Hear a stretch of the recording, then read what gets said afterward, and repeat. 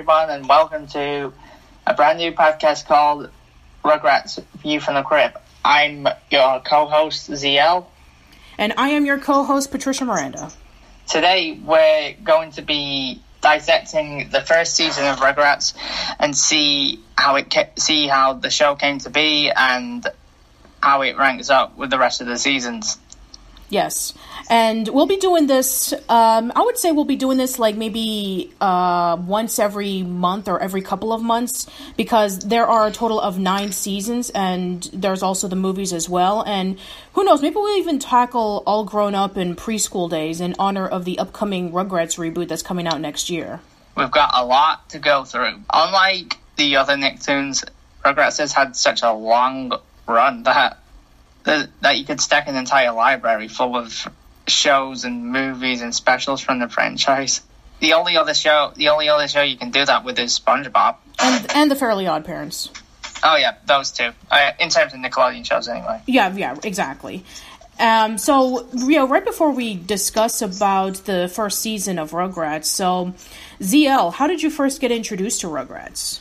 I got introduced to it in the late 90s because my dad was obsessed with cartoons. He'd always watch them. I was sentient, but I wasn't really that aware of what was going on at the time. I'd watch whatever was on in the background, and he happened to love Rugrats because it had an accurate portrayal of a Jewish family, and he found it relatable that there was a Jewish family that wasn't stereotypical portrayed in the show, and I happened to get introduced to it because of that, and I actually started finding it funny myself, and I got hooked ever since. This was like 96 or 97. Yeah. I first got introduced to it when it first aired back in 91. I was very young, and I remember the distinction of it being like really unique in a way that I had never seen before. A show about talking babies. That was kind of interesting. It came out around the same time as Ren and Stimpy and Doug, and you know, I was more into like Ren and Stimpy at the time, but as time went on, like as the further that the show came along, I got just as obsessed with Rugrats as I was with, you know, the likes of Ren and Stimpy and Rocko's Modern Life and such. I think the thing that makes Rugrats rank up with them is that despite the fact that it's a slice of life show, it has really weird, surreal, trippy, hypnagogic animation that really helps it stand out and allows it to be cartoony while showing life how it really is, like a realistic portrayal, an accurate portrayal of life. Oh yeah, for sure. And I you know, when watching the first season again, I was reminded just how weird that the show can get. I know. I mean, honestly, some of the animation sequences feel like a Bob Clampett fever dream. Yeah, they kind of do, don't they? It's like if, you know, I can, and, you know, when I was a kid, I was, like, just so weirded out with, like, you know, characters, you know, being, like, weirdly drawn as, like, moons and planets and, you know, things that are small becoming giant. It was just, like, it was really surreal, but at the same time, the adventure that the babies would go through was definitely something that kind of, like, increased my imagination, which is why I really did have a strong love for it. So I think that with that out of the way, yeah, so let's discuss about the history of Rugrats. So the show was created by Arlene Klasky, Gabor Chupo, and Paul Germain.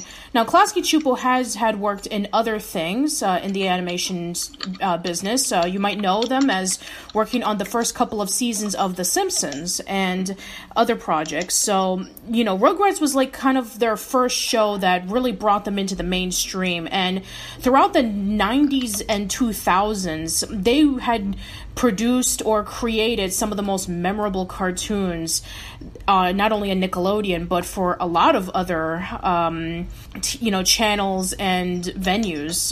You may know them for Duckman, you may know them for Stressed Eric, you may know them from those Ronald McDonald VHS tapes that they used to give away. Santo Bogito is another one. Santo Bogito is so underrated. It's a very obscure show, that's for sure. It's, but here's a fun fact. Yeah, go ahead. Did you know that it was originally one of the shows that Klasky Csupo had in mind to pitch to Nickelodeon, but it was turned down? Yeah, there were a lot of, pilots that were pitched to Nickelodeon that never got picked up. We already talked about this many times when we were doing the Nickelodeon Slimecast podcast, but one of them, according to Vanessa Coffey, she said that there was originally supposed to be a Thanksgiving short alongside with Nick's Thanksgiving Fest about talking babies and their experiences with Thanksgiving, but it never came to be. And we wouldn't have that until much later on in the series, where the babies knew about Thanksgiving and the turkey that came to dinner. So Arlene Klasky and Gabor Csupo, they kind of had the idea of Rugrats because they were themselves becoming new parents at the time. There was a TV show in the 80s called 30-something, in which it's a bunch of 30-year-old people and they were experiencing their everyday lives. And so Arlene was like, what would it be like if it was like a baby version of that? And then we had Paul Germain, who kind of like brought in a lot of ideas into the series that we would know. He was the one that brought in the more adult jokes in terms of treating the babies a lot more seriously. He was the one who created the character of Angelica. And he was the one that throughout the first 3 seasons was the main showrunner of the entire run of Rugrats. It was basically to Rugrats what Sam Simon was to The Simpsons. Yeah, exactly. It was, so basically, it was Paul Germain that kind of like took the leaps and bounds into making Rugrats of what we would know for the first 3 seasons. And he would also, and not to mention, there were also a lot of writers whom we would come to know in TV shows such as Hey Arnold, Recess, and such, who would become writers for Rugrats. And for the first episode, we have that example. So let's get into it. So the very first episode of Rugrats is called Tommy's First Birthday. It originally aired on August 11th, 1991, and it was written by Paul Germain and Craig Bartlett, who you may know is the creator of Hey Arnold. And in this episode, Stu and Dee Dee strive to make Tommy's first birthday a memorable one. They do, but under the wrong circumstances. Meanwhile, Tommy wants to eat dog food so he can be just like Spike, eventually selling the other Rugrats the idea. I actually thought it was a solid way to actually introduce the series. Do you know what actually stood out for me? Yeah, what? Although Angelica is introduced as an anti-hero / antagonist, I love how she's mostly constrained in that episode and shows off her nicer side and her willingness to join in with the group's activities instead of pulling tricks on them and pranking them or misleading them. Yeah, exactly. Angelica is a little bit more restrained than she would be a lot later on in the first 3 seasons. At first, she does kind of push Tommy around, saying that when Tommy opens up his presents, that she gets first dibs on the toys. But then when she hears the idea about dog food and the concept of being turned into a dog, she wants to use it so that she can be able to bite the mailman. Generally, I do think that she's a good person. The show does show that later on. It's just that, given her circumstances, including her parents being workaholics, she has so much pent-up frustration that she takes it out on the babies as a result of jealousy. I actually preferred the way Angelica was in the first 3 seasons because she actually gave the show conflict and obstacles for the babies to overcome. Yeah, I for like sure. her as a character in general, but I preferred her in much earlier seasons because she was the meanest. Yeah, exactly. So, yeah, Paul Germain, the inspiration for Angelica was that it was based off of a bully that Paul Germain had when he was a kid. And he decided that he thought that the show should have kind of like a little antagonist which Arlene at first hated. There was an interview a few years before the Rugrats movie where she talked about how much she hated the character of Angelica. But then one of the writers, Steve Vixton, came along and said that Angelica was essentially the J.R. Irving of Dallas of Rugrats. And we'll talk more about Steve Vixton because he'll write the second episode, but keep this in mind when it comes to Steve Vixton and Angelica, because he would write some of the most memorable episodes of Angelica. He is a legend in these parts. Yeah. So one thing that I do have to say when looking at the first season of Rugrats, especially with this first episode, I do admit that the animation is very rough. It wouldn't get, like, completely refined until, like, season 2. So it does kind of, like, look a little awkward. Even the music, it is the iconic music that you would hear from the likes of Dennis M. Hannigan and Mark Mothersbaugh, but it is a little bit choppy at times, and oh, go ahead. Kind of like the roughness. The roughness. I don't know why. It just kind of gives the show an identity a little bit. I can understand that, especially with the later seasons on where they try to clean it up a bit. That happens with most shows, though. Yeah, that's true. You know, you take what you can get. So, okay, so in this episode, we actually do get first introduced to the other characters. We get introduced to Chucky, we get introduced to Phil and Lil, and their parents, Howard and Betty, and we get introduced to, the father, Drew, and we get introduced to Dee Dee's parents, Boris and Minka. Drew would forever become the YouTube poop king. He would spawn a generation of YouTube poops. Oh, well, I'm not too familiar with that, but you got that right for sure. So, basically, the one thing that I really do appreciate, especially with this first episode, is that when I first watched Rugrats as a kid, I always generated towards the baby's perspective because I really just got into it. I guess I wasn't old enough to appreciate the adult's point of view. But now that I'm watching this, I actually do like the adult's point of view. We have Stu trying to build Tommy a really nice birthday present called the Hoverama, which, if you were to look at it now, would be like the equivalent of giving a baby like one of those glider planes, like those electric ones. I think Cheryl Chase said it best. It's a family show. Well, I think that's what made it work on both levels.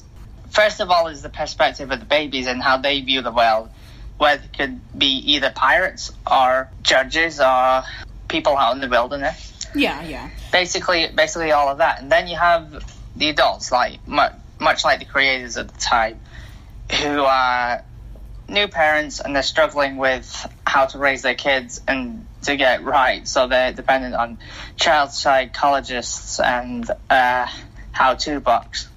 Yeah, exactly. So whenever that you see Dee Dee reading a children's book about how to raise a child properly or mentioning Dr. Lipschitz, it is actually a reference to Dr. Spock. Now, Dr. Spock was very well known for being like the doctor of how to raise your kids by themselves. For over a few decades, his name was synonymous for how to properly raise your child.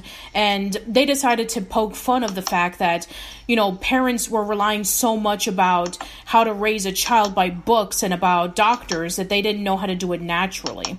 So we have Dee Dee who's constantly panicking that things are not going as planned. The puppet show is not there in time, and the guests are running a little bit late. So she's concerned about whether that she is a good mother. And that's actually pretty relatable in my opinion. And then we have Stu who's striving to build the perfect toy for Tommy, which if you were to look at it in hindsight is actually like really, really dangerous. And then, we have the other characters who I feel that they wouldn't be fleshed out as much. Like, for example, I think that, like, characters such as, like, Phil and Lil, they're kind of, like, really supportive, but they wouldn't be, like, their gross selves. Chucky is a little bit timid, but he does show a little bit of braveness to him, which does follow in the series, but it's not as fleshed out as it would later on. And then you have, Howard and Betty who, the portrayal is actually pretty, consistent with Howard kind of being pushed over by Betty, but they're still not as developed as they would later on. And then we have Boris and Minka who are the grandparents, and, they're the stereotypical grandparents who would always talk about the old country and about how things used to be, which is pretty relatable in my opinion. I think what makes Stu work as a character is that he's not the typical Homer Simpson, Peter Griffin type dad, but he's actually a reasonably smart guy. He's just everything goes up in smoke for him, and his plans fail at best. Yeah. Which, in my opinion, is more realistic, grounded, and relatable. Oh, yeah, for sure. So, yeah, the episode is straightforward and simple. So we essentially just have these babies who are just trying to go after, dog food so that they think that they can turn into dogs. The one thing that kind of, shocked me when rewatching the episode again was just the dramatic moment where Stu and Drew are trying to do Little Red Riding Hood, and they're constantly arguing with one another and bringing up some sad, repressed childhood memories, and they just start to cry, and I was like, wow. I mean, even, something that is supposed to be really cheerful and happy, it just ends up going up in smoke.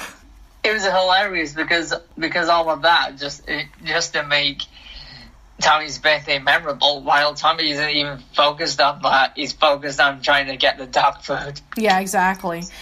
So the episode does end on a pretty nice note. So we have, the babies do eventually eat the dog food. They don't turn into dogs, but they feel that they are when they start barking, and then they think they have fleas. And there's actually a really interesting question that Casey and Ashley from the Friday Night Nicktoons podcast actually did a poll on. It's like, do you believe that they are dogs, or are they pretending to be dogs when they eat the dog food? And a lot of people think that they actually believe that they're dogs, which is great because it really goes into the imagination of a young child, thinking that if they pretend to be something, they actually are that. That's what I think as well. I think they believed that they were dogs, and that they were starting to turn into dogs, and that barking was kind of like the first sign for them for that. And then the episode leaves the rest of the imagination. Yeah, pretty much. At the end. Yeah. So that should be it for this episode. Now, ordinarily on We're in Between, I usually like to give ranks on an episode, whether I find it a yay, nay, or a meh. Do you want to do a ranking, or do you want to just leave it at that? I think yay. Okay. It was a great introduction to what would otherwise become a really iconic and really well-remembered and popular series that only SpongeBob has been able to kind of dethrone it. Otherwise, behind SpongeBob, it's probably pretty much the most successful series Nickelodeon's had even to this day. Yeah, I do give it a yay as well. It's a great introduction to the series. It introduces the characters pretty well, even though that some of them are not as fleshed out as they would be later on. Very simple premise, but it's executed pretty well. And yeah, I do give it a yay as well. Alright, so let's go over to our second episode, which is called Barbecue Story. It was released on August 18th, 1991, and it was written by Steve Vixen and Joan Sullivan. In this episode... God bless Steve Vixen. Yes, God bless Steve Vixen. In this episode, Tommy has received his most favorite toy in the whole wide world, a ball. Angelica, who is looking to spoil the baby's fun, takes the ball and tosses it into the next yard, resulting in the babies risking life and limb to look for it. So, we essentially have the adults having a little barbecue, and, Stu is cooking turkey burgers, and everybody's just talking and having fun. And then we have Tommy showing off his brand new ball, with Angelica throwing it into the other side because... she wants to spoil their fun. Of course she does. I think originally she came off as a bully who wanted to make their lives miserable as a way to show the audience that life is not fair and that bad things happen whether you like it or not, and that there are people who will give you a hard time. And I think that's what Angelica was originally supposed to be, in this episode perfectly encapsulates that. Yeah, she's definitely a lot more mean here than in the previous episode, where she was a tad bit mean, but she was able to go along with the baby's journey of trying to get dog food. But here, she's just the antagonist, the first antagonist in this episode. The second one would be the dog. So, yeah, this is the first time in the series in which we would have an adventure outside of the house. It would be, them going from one yard to another. And then we have, basically like the first perspective of how huge everything is. From the fence to the grass to just normal everyday objects. Everything just looks giant in that perspective.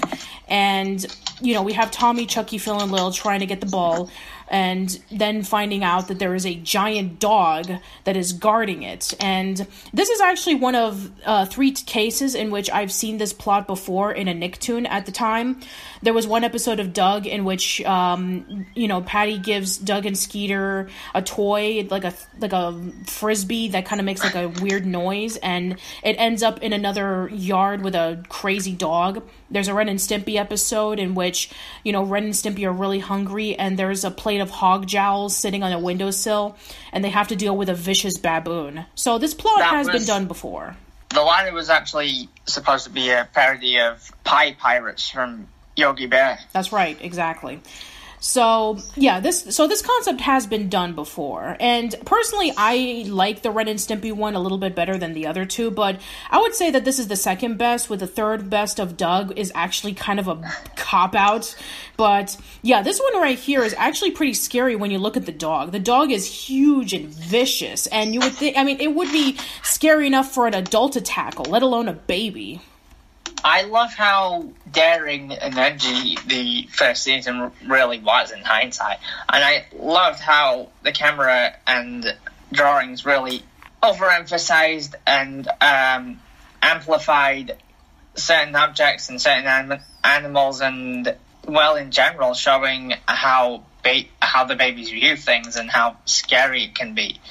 Yeah. Giving that perspective to the audience. Mm-hmm. And also this would be one of the first times in which Spike kind of plays a little major role in, especially when it comes to Tommy and his adventures, because he would be the one to save Tommy from being attacked by the giant dog. And a lot of people like to theorize this. I believe that I even brought this up when I spoke to Paul Germain a few years ago. But there is a woman with red hair in the crowd that a lot of people assume is Chucky's mom. He said that they threw little references by that in as kind of like a joke. But originally they weren't supposed to talk about it because death was too taboo for a kids network at the time. Both our lead and the network thought it was unacceptable. But a few years later, when it came back from the dead the first time, yeah, exactly, they decided to write in that Chucky's mom is dead. And well, basically that puts a damper on that. Yeah, I think still to this day, Paul Germain kind of regretted that he wasn't able to tell his point of view about Chucky's mom. But we'll talk more about Chucky's mom when we reach over to the later seasons. So, yeah, this is actually an interesting point that a lot of people seem to overlook when it comes to the early seasons of Rugrats, about that, the inside jokes about Chucky's mom, because there's going to be a later episode down the line where that Chucky does mention about his mom. So, yes, if you do watch the original 3 seasons of Rugrats and you do catch that little reference, then just remember that it is an inside joke. It is not actually canon. It won't be canon until the revival run. So, yeah. The first revival run, anyway. Right. I guess we do need to call it that now because of the reboot series that's going to be happening next year. So, there you go. All right. So, yeah, there's not really a lot to say about this story. Just it ends off with, everybody celebrating a nice... Is this supposed to be, like, 4th of July? Because I don't think they've ever mentioned it. I think it's supposed to be. The writing gives off that impression. Yeah, and there's also fireworks at the end, so I assume this is supposed to be 4th of July, even though they never mention it. Alright, so yeah, it ends off really sweetly with, Tommy and Spike together and them watching the fireworks, and not really much to say too much about the adults' perspective other than, Stu cooking the turkey burgers and ending up burning them, so yeah, that's pretty much it. So you can't even cook burgers properly, poor man. Yeah, exactly. So, how would you rank this episode? I think it's good. Not the best Rugrats episode I've seen, but it gives a fairly detailed point of view of what a typical episode of Rugrats would turn out to be. Tommy's first birthday was kind of like a warm-up, but this really, really shows you what the show is intended to be about. Yeah. I do agree as well. It is a yay, but definitely a much weaker yay than compared to Tommy's first birthday. Even though that Tommy's first birthday was like the starting point, I felt that, everything about the story and the balance between focusing on the babies and the adults were a little bit more balanced in that episode as opposed to Barbecue Story, where it's mostly focused on the baby's point of view. But I do enjoy it. I do enjoy that it's a lot more, the stakes are higher in this one, dealing with a bigger dog as opposed to just getting dog food. So I do have to give it that for sure. All right, so we go into episode 2A. We go into episode 2B, which is going to be the first case in which instead of having one episode that lasts for 24 minutes, it'll be 2 episodes lasting for about 11 minutes. So this one is called Waiter, There's a Baby in My Soup, and it was written by Craig Bartlett and Paul Germain. And in this episode, Stu and Dee Dee end up taking Tommy to an important dinner at Chez Winnie with Mr. Mucklehoney, president of Mucklehoney Industries, a toy company, since Tiffany the babysitter and Grandpa have other plans. Tommy, however, has plans of his own. So in this episode, this is kind of like the first instance in which we see Tommy as a little bit more of a troublemaker, because he starts making a little bit of a mess, and he tends to do things that we wouldn't see Tommy do in later seasons. In later seasons, Tommy is much more behaved. Angelica's supposed to be the one who's the troublemaker out the group.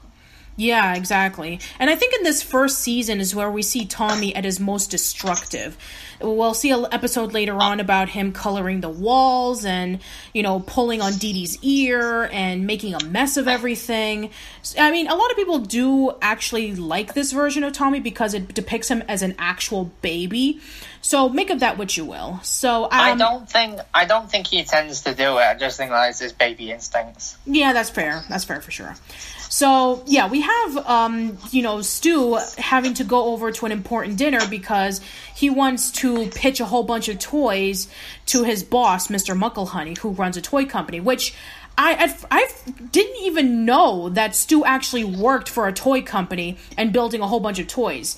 In later seasons, I assumed that he was actually a freelance toy maker, but no, he actually works for a company. I actually thought he owned his own company. Does he do both or something? I don't know. Maybe he does do both because this isn't the first time that we'll be, listening. Double his income. Yeah, maybe, exactly. I was actually, there is an episode later down the line where we talk about Stu's income, but I think that in this version, I think that maybe he does in the beginning of the first season, that he does have a job working in a toy company designing toys for children right before he kind of goes on to his own, which it does make a lot of sense if you think about it. Can't deduct them if you don't have any income. Right, exactly. So yeah, we have, Stu and Dee Dee having to deal with the situation that, they can't have Tommy, being babysat by anyone. Grandpa Lou is often bowling, the babysitter, her, pet goldfish died, and so they have to take Tommy to the restaurant. And this is definitely at the point in which things start to get, really crazy. So Tommy sneaks into the kitchen and messes up with a whole bunch of things, and, he causes a lot of mayhem, like putting cayenne pepper and Tabasco sauce in soup and putting forks and knives into a pie and getting himself inside the spaghetti dish. And, then we have Stu being incredibly nervous about presenting his toys to Mr. Mucklehoney because these are all toys that he's seen before, but Mr. Mucklehoney is, laughing it out, thinking that it's a joke. Just the mayhem the mayhem and mischief Tommy gets into in that episode is not only realistic for a baby, but it's actually hilarious. Yeah, exactly. What are all the crazy things that you would do inside of a restaurant? And this wouldn't be the first time in which, the babies will be involved with mayhem outside of the house. We'll talk more about that in the next episode. But here, I think that the destruction that Tommy does is actually pretty shocking. Like, basically like causing severe damage to a whole bunch of people if they eat their food. And then we have, Mr. Mucklehoney eating the soup because, that was what he ordered, and then choking because it's incredibly hot. It kind of reminds me of that scene in Mrs. Doubtfire in which Stu actually eats, the shrimp, and he starts choking because of the cayenne pepper because he's allergic to it. I'm actually curious about if maybe that's a reference to it. Me too. Yeah, and so Stu tries to help Mr. Mucklehoney, but he can't because his shoes were tied into the pole of the table that Tommy did, and Mr. Mucklehoney, his shoes were tied together with bubble gum, and so the table falls on him, and then instead of Mr. Mucklehoney being angry about this, he's actually laughing it off, and he gives Stu a raise and saying that he'll accept all of his toys and such, and that's pretty much it. It's just crazy mayhem and hilarity. I love how it pretty much goes kind of blends with the chaos and destruction that Tommy gets into. Mm-hmm. Yeah, I think that this is a much more better episode than Barbecue Story. At least with Barbecue Story, I did enjoy the risks that it took in terms of, Tommy trying to get his ball from a dog. But this one I think is a lot more hilarious. And it also has a great, side story with Stu and Mr. Mucklehoney. I thought that Mr. Mucklehoney was really hilarious. And it does give a little bit of dramatic twist with Mr. Mucklehoney choking when he eats the hot soup. So I actually did enjoy this episode. Me too. I mean, I liked it better than the first installment. Mm-hmm. All right, then. Let's go over to our next episode. So, episode 3A, we have At the Movies. It was released on August 25th, 1991, and it was written by Craig Bartlett and Paul Germain. They both co-wrote a lot of the episodes for the first season. They did, yes. In this episode, Tommy wants to see Reptar, but his parents take him and the other Rugrats to the West Side Octoplex to see The Land Without Smiles, starring the Dummy Bears. The Rugrats leave the Dummy Bears to go look for Reptar, showing at the same theater, leaving a path of destruction behind him. So we have 2 introductions in this episode. Well, technically 3. So we have the introduction of Reptar, which will become a very iconic part of the show. We have the Dummy Bears, which is a show that the babies eventually do, invest themselves into, especially with the introduction of the Carmichaels. And then we have the introductions to Larry and Steve, who are these like bumbling, teenagers who constantly go from job to job and, they constantly argue with one another. Kind of like Bill and Ted, Wayne and Garth, Cheech and Chong, Harold and Kumar, James Outbound kind of deal. Like these, like those types of slackers. Yeah, exactly. So they are the stereotypical teenage slackers who just work at the movie theater and just constantly argue with one another. So yes, this is our first introduction of Reptar, and Tommy is immersed with it, and he wants to go see the movie, and then it turns out that they have to go see another movie, which is the Dummy Bears movie, Land Without Smiles. And obviously, the Dummy Bears is based off of the Care Bears, because the Care Bears during the 80s, was like one of the most popular things on children's television. Believe it or not, the Care Bears movie actually made a lot more money in its theatrical run than the Black Cauldron. Wow. Yeah. I love how Rugrats basically destroyed how saccharine and cutesy the Care Bears are. Because Rugrats itself was supposed to be the antithesis of what kids programming was in the 80s, in that it's supposed to treat kids as intelligent human beings and provide them with smart stories and character-driven plots. Yeah, exactly. And I think that that's very smart, too. It was essentially just making fun of all of the pandering and childish cartoons that they would be showing to kids at the time that was focusing more on toys and merchandise. And there's also another it also kind of reminds me of Garfield and Friends, in which there's a group of bears known as the Buddy Bears who are just constantly happy and constantly singing like happy songs so that they can be able to teach kids life lessons. And it was basically made fun of, saying that, kids are smarter than this and that they don't need some happy bears to show them how life works. So, Grandpa Lou is basically, a lot of people in that sense of, this is dumb and this is pandering to children and he's not interested in watching it. But the rest of the, but Stu and Dee Dee want to take the babies along, as this was going to be their very first movie experience. And it's actually hilarious to see Grandpa Lou kind of turn things around when, he's invested in this movie, especially when we have that sad scene where one of the dummy bears is apparently dying. I think that's what was hilarious about the episode. Is that they went through all the trouble to endure a movie that they didn't even want to see just for the babies. And yet, the babies weren't even interested in it. They were more interested in the Reptar movie. Yeah, exactly. So, just like Waiter, There's a Baby in My Soup, Tommy, Chucky, Phil, and Lil just cause a whole bunch of mayhem. They basically mess up with the soda machine and there's soda everywhere. The popcorn is being spilled over. The candy bars are being eaten. They basically just leave a mess everywhere. And then they mess up with the movie projectors because they don't know which one is Reptar. And they just play around with it. Like if it's a bunch of string and, ropes that you play in like a jamboree or something. And so then we have everybody... You're talking to me? No, I was talking to Tommy. Let's try another one. Yeah. Did you know that Gabar Chufo uploaded a video of his daughter doing a reenaction of Taxi Driver? Oh, I didn't know that. That's actually pretty cool. It made me think of this episode.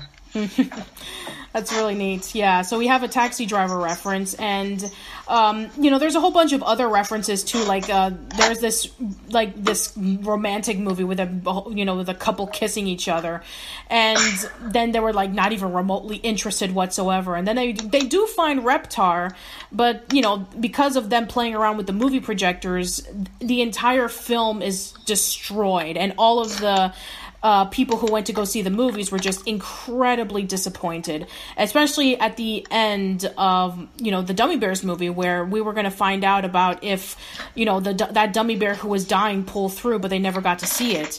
And so then they decided, let's go see another movie next weekend. So that's basically it. So overall, it's actually really nice to see a perspective going to the movies with the perspectiveness of babies. Like, what would they do? They would try to go from movie theater to movie theater.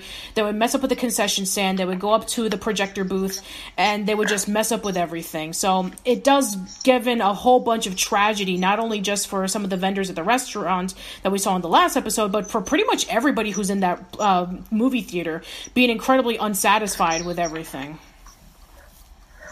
But the important thing is they got the Zee Reptar at the end of the day. Mm-hmm. Yeah, for sure. All right. So I really enjoyed this episode a lot. I thought it was very funny, and I thought that, the progression of the babies, trying to have their little adventure of trying to see the Reptar movie was really fun. And, seeing Grandpa Lou progressing from not being remotely interested to being totally invested was actually pretty funny. And yeah, I actually... It's also very ironic. Yes, I really like this episode. Me too. I actually think that was one of the best episodes of the first season. Oh yeah, for sure. And really would showcase how the show would eventually flesh itself out to be much later on. Mm-hmm. Yeah, we'll discuss about our personal favorite episodes of the first season as soon as we're done covering all these episodes. So, yeah, let's go over to our next episode, which is Slumber Party. This episode was written by Jeffrey Townsend. And in this episode, Angelica stays over... Here's a close friend of Paul. Yes. In this episode, Angelica stays over with Tommy, but her desire for an open window leaves Tommy feeling ill and hallucinating, which eventually leads to his vomiting on her. Now, I don't know how a lot of people feel about this episode, but I'm not too crazy about this one. I actually kind of liked it myself. I liked how it showed a nicer, more sentimental side of Tommy and Angelica's relationship as cousins, and particularly towards the end, and shows that despite how Angelica may behave, she does deep down, in all sincerity, care about him. The reason why I say that is because I think that the first half starts off pretty slow. It starts off with, Tommy playing with his toys as always, and then Angelica comes over excited about her first slumber party. And then Tommy's, like, confused about, like, what's a slumber party? And then she's like, if you'll ask, you'll never know, which is very vague, and Tommy himself doesn't, like, fully understand it. Now, instead of, like, a usual slumber party in which, like, you would do, like, a whole bunch of fun things, like, maybe, like, play some games or tell some stories or something like that, immediately it goes for them, going, for a nap. And I feel like this episode could have been a little bit better had maybe, Chucky, Phil, and Lil had been there. I like the music that plays when Tommy goes to sleep and Angelica's awake. Angelica opens the window and then she gets to call.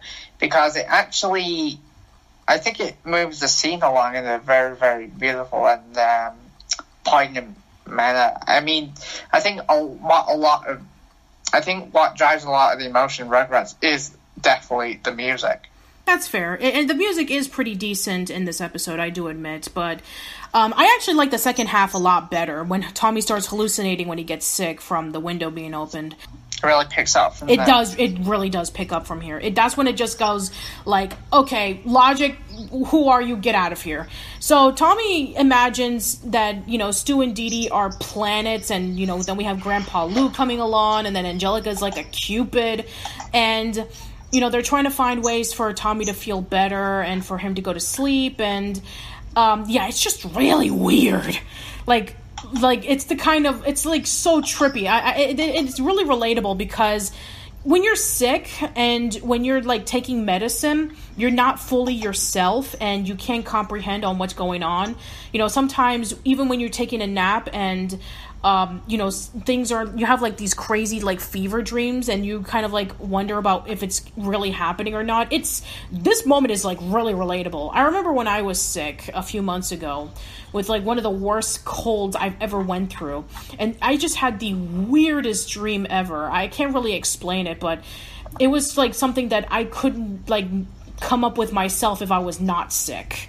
So that moment right there was like really relatable. And it's actually pretty hilarious to see that trippiness that Klasky Csupo could do really well. That's their trademark, and I think that's why they're one of my favorite animation companies. Yeah. In fact, my favorite animation company of, the modern era anyway. Yeah, sure. I think that the comeuppance that Angelica gets in the end, where Tommy throws up at her, is actually pretty satisfying and pretty hilarious, saying, like, yeah, this is actually what you deserve, Angelica. I'm sorry. And then, Tommy starts feeling a little bit better, and then, then the episode pretty much ends with Tommy asking Angelica about what's a slumber party, and then she basically just says the same thing. It's like, if you ask, you'll never know. And, it just leaves it at that. And like I said earlier, I mean, when it compared to other episodes in the first season, this one is not one of my favorites. It starts off a little bit slow at first, and then it starts picking up in the second half. So I'm just going to say that this episode's okay. I think what makes Angelica work as a character, unlike characters like D.W. or K-Lou, is that when she's at her worst, she isn't a character you're supposed to support or root for as in general, because I think that generally you are supposed to feel sorry for her, and she is a good person deep down. But whenever she does something with malicious intent, like here, it's always written in a way where you're not exactly supposed to cheer her on, and she does always get a comeuppance. She always gets punished for her actions, unlike the other characters who are basically seen as morally right, especially K-Lou. I feel like Angelica has more character and more depth, and she's not irritating like they are. Alright, then let's go over to our next episode. Episode 4, which aired on September 8th, 1991. 4A is Baby Commercial, written by Steve Vixen and Joan Sullivan. In this episode, Phil and Lil make a brief appearance in a diaper commercial, and they tell Tommy about it, as well as the mayhem they cause in the process. So now we have a Phil and Lil-centric episode, which I believe is the very first one that they've ever had, where Tommy's not really like the main focus of the episode. Tommy's just listening to the story that Phil and Lil went through in terms of, you know, them going to film a baby commercial about diapers. Up until season 3, there was actually there's a direct policy in which every episode has to include Tommy in it in some form. For the previous episode we were talking about, I could give it a decent. I mean, it's not great, it's not perfect, but it does exhibit how Tommy and Angelica's relationship is really, really well.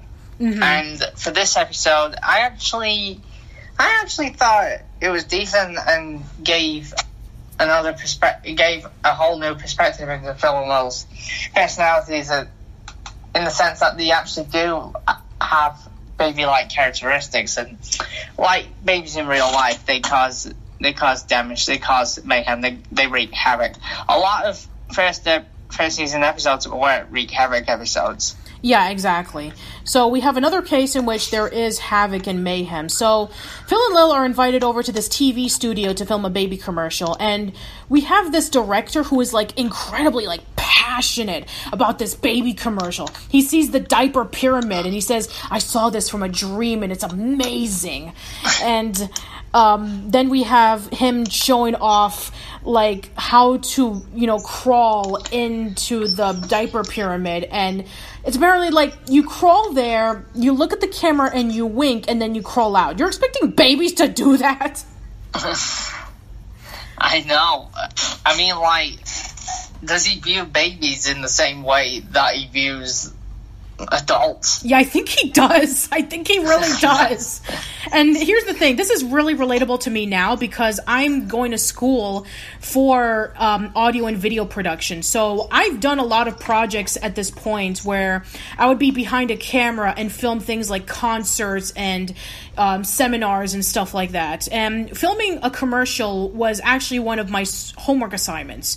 And it's not easy, you know, filming and editing and producing anything, because you have to play around with the fact that there's going to be some cases where you have to do multiple takes, you have to check for sound, and you have to make sure that you edit everything down to exactly a certain amount of time, because that's what you're paid to do. And for a commercial, it's like 30 seconds at the most. And what he was giving off, in a sense of what he was doing, was like less than 10 or 15 seconds, as we saw in the final product of the commercial, of what it looked like. So yeah, it's like, you know, crazy to think about that, you know, that I'm actually doing something right now in getting into the media business, and I'm actually seeing it firsthand. I actually did apply for a media course back in 2013, and I did spend like a month there, but I left for personal reasons, and I regret it now, because look how far ahead I could have been. Oh well, it's never too late. Yeah, of course, it's never too late, for sure. So, yeah, there's not really a lot going on in this episode, so it's just basically more mayhem with Phil and Lil. You know, them swinging around into the rope with the hook in it, and, you know, knocking down the baby pyramid, and Phil and Lil not acting at all. They're just, like, sitting there, which, of course, I mean, what do you expect? You just expect, you know, Phil and Lil to just immediately start acting when you put them on camera. They're probably, like, not even, they're not actors. They don't even know what they're doing. They're just a bunch of babies, you know? So, unless you can actually really understand what they're actually saying and what they're really like. Yeah, but even then, I think that they don't really have a clue on what's going on. So, yeah, so this episode just plays off in the crazy mayhem that we've seen in the previous episode, so not really much to say. I agree with you, Zee Ell, that this episode is pretty decent, although it's not one of my favorites either. It's actually nice to see, you know, Phil and Lil being focused on this episode as opposed to Tommy, as we've seen in the previous episodes. And also, that's what I loved about Rugrats. It didn't just focus on one or specific characters. It focused on every character. Every character got their own story, and it would be an opportunity to help build a part of their personalities is what makes them tick. Yeah, exactly.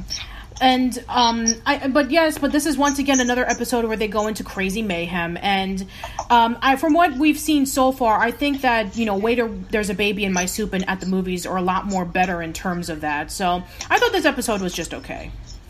Yeah, me too. I think that a lot of season 1 episodes are decent, but I think that there are a lot of gems in this season, but some of the early season 1 episodes are just okay because they're just getting into the groove of things and really introducing us to the characters in their world. Yeah, so let's go over to the next episode. So episode 4A is called Little Dude, and it was written by M.S. Freeman.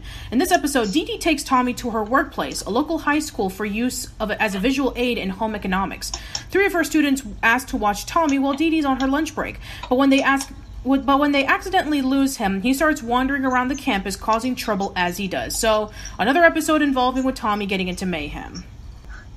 I noticed something. A lot of season 1 episodes had entire episodes devoted to Tommy just acting like a regular baby instead of, well, how he acts in the rest of the show's run. There's entire episodes where he doesn't even talk at all, and his actions speak for themselves. Exactly, yeah, for sure. His actions are different than compared to the later seasons, that's for sure. So, yeah, we have, Tommy, being taken over to Dee Dee's high school, where we do learn about Dee Dee's occupation. She is a high school teacher. And from what I understand, she is a high school teacher at, I forget what the name of the high school was, but apparently it is based off of an actual high school in California. So this is actually one of our first indications that the series on Rugrats does take place in California, which makes a lot of sense because that was where Arlene Klasky and Gabor Chupo lived. That was where, Klasky Chupo's company was. So it does make a lot of sense to set it there. And a lot of the veterans that work on the show are from California. Paul's from California as well. Exactly, yeah. A lot of people were living in California. So, yeah, we have Dee Dee taking taking Tommy to her high school, and then we have a home ec class where the high school students are looking at the baby for the first time, and Dee Dee teaches them about how to change a dirty diaper, and none of the students are even remotely interested in doing it, even for extra credits.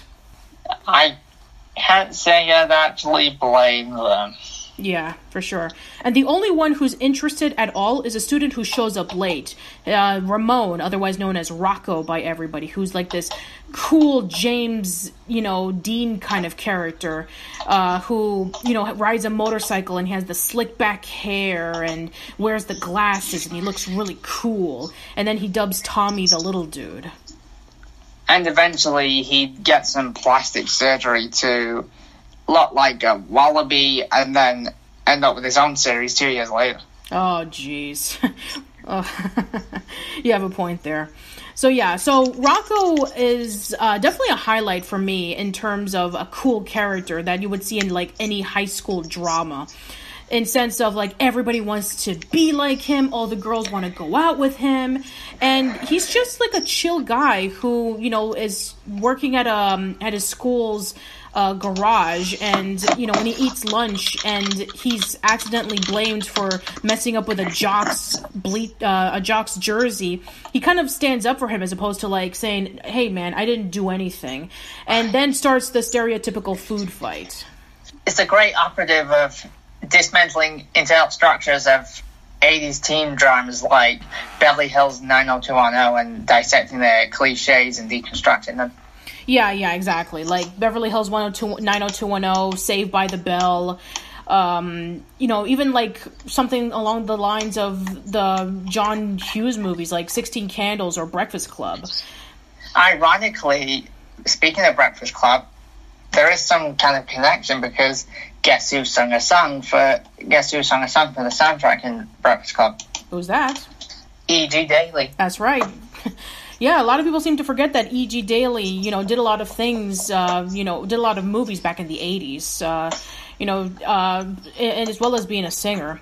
So, yeah, I think that there's, not really much to say. I mean, we have the teenage girls who are wanting to watch over Tommy, but then there's this guy who comes along and tries to, swoon over them, but they're not interested, and so they drop Tommy down. Tommy starts wandering around and causing mayhem like you do. And then we have, Rocco coming by and getting Tommy out of the cafeteria right before the food fight starts breaking down. And then then Tommy is, brought back to the girls safely. And then we have Rocco and the other teenage girl looking at each other with, loving eyes. And then, we have Dee Dee coming along and, asking about how that everything went. And then they actually did something really smart in which they're saying, Mrs. Pickles, from what we've experienced with Tommy, I don't think we're ready for children yet. So I think that's actually pretty cool that, they thought that looking after a baby was going to be really easy, but then it turned out to be harder than they imagined. I think it really is a classic twist. Yeah, for sure. So, so overall, I did enjoy this episode. Again, I know it's the stereotypical baby goes through mayhem plot, but, them going to a high school and, doing all the stuff that you see high school students do and having a food fight and getting introduced to, cliched characters and their element. I thought that, with, Tommy kind of, subverting that, I thought it was actually pretty neat. Me too. Rocco's a really likable character, and I really wish that the show would have shown him more often instead of being a one-off, one-time character. Yeah, I think that should have been, more episodes with Dee Dee going to the high school. I thought that would actually been really neat to see a different perspective of Dee Dee other than just being, the worried mom. All right, so let's go over to our next episode. We have episode 5.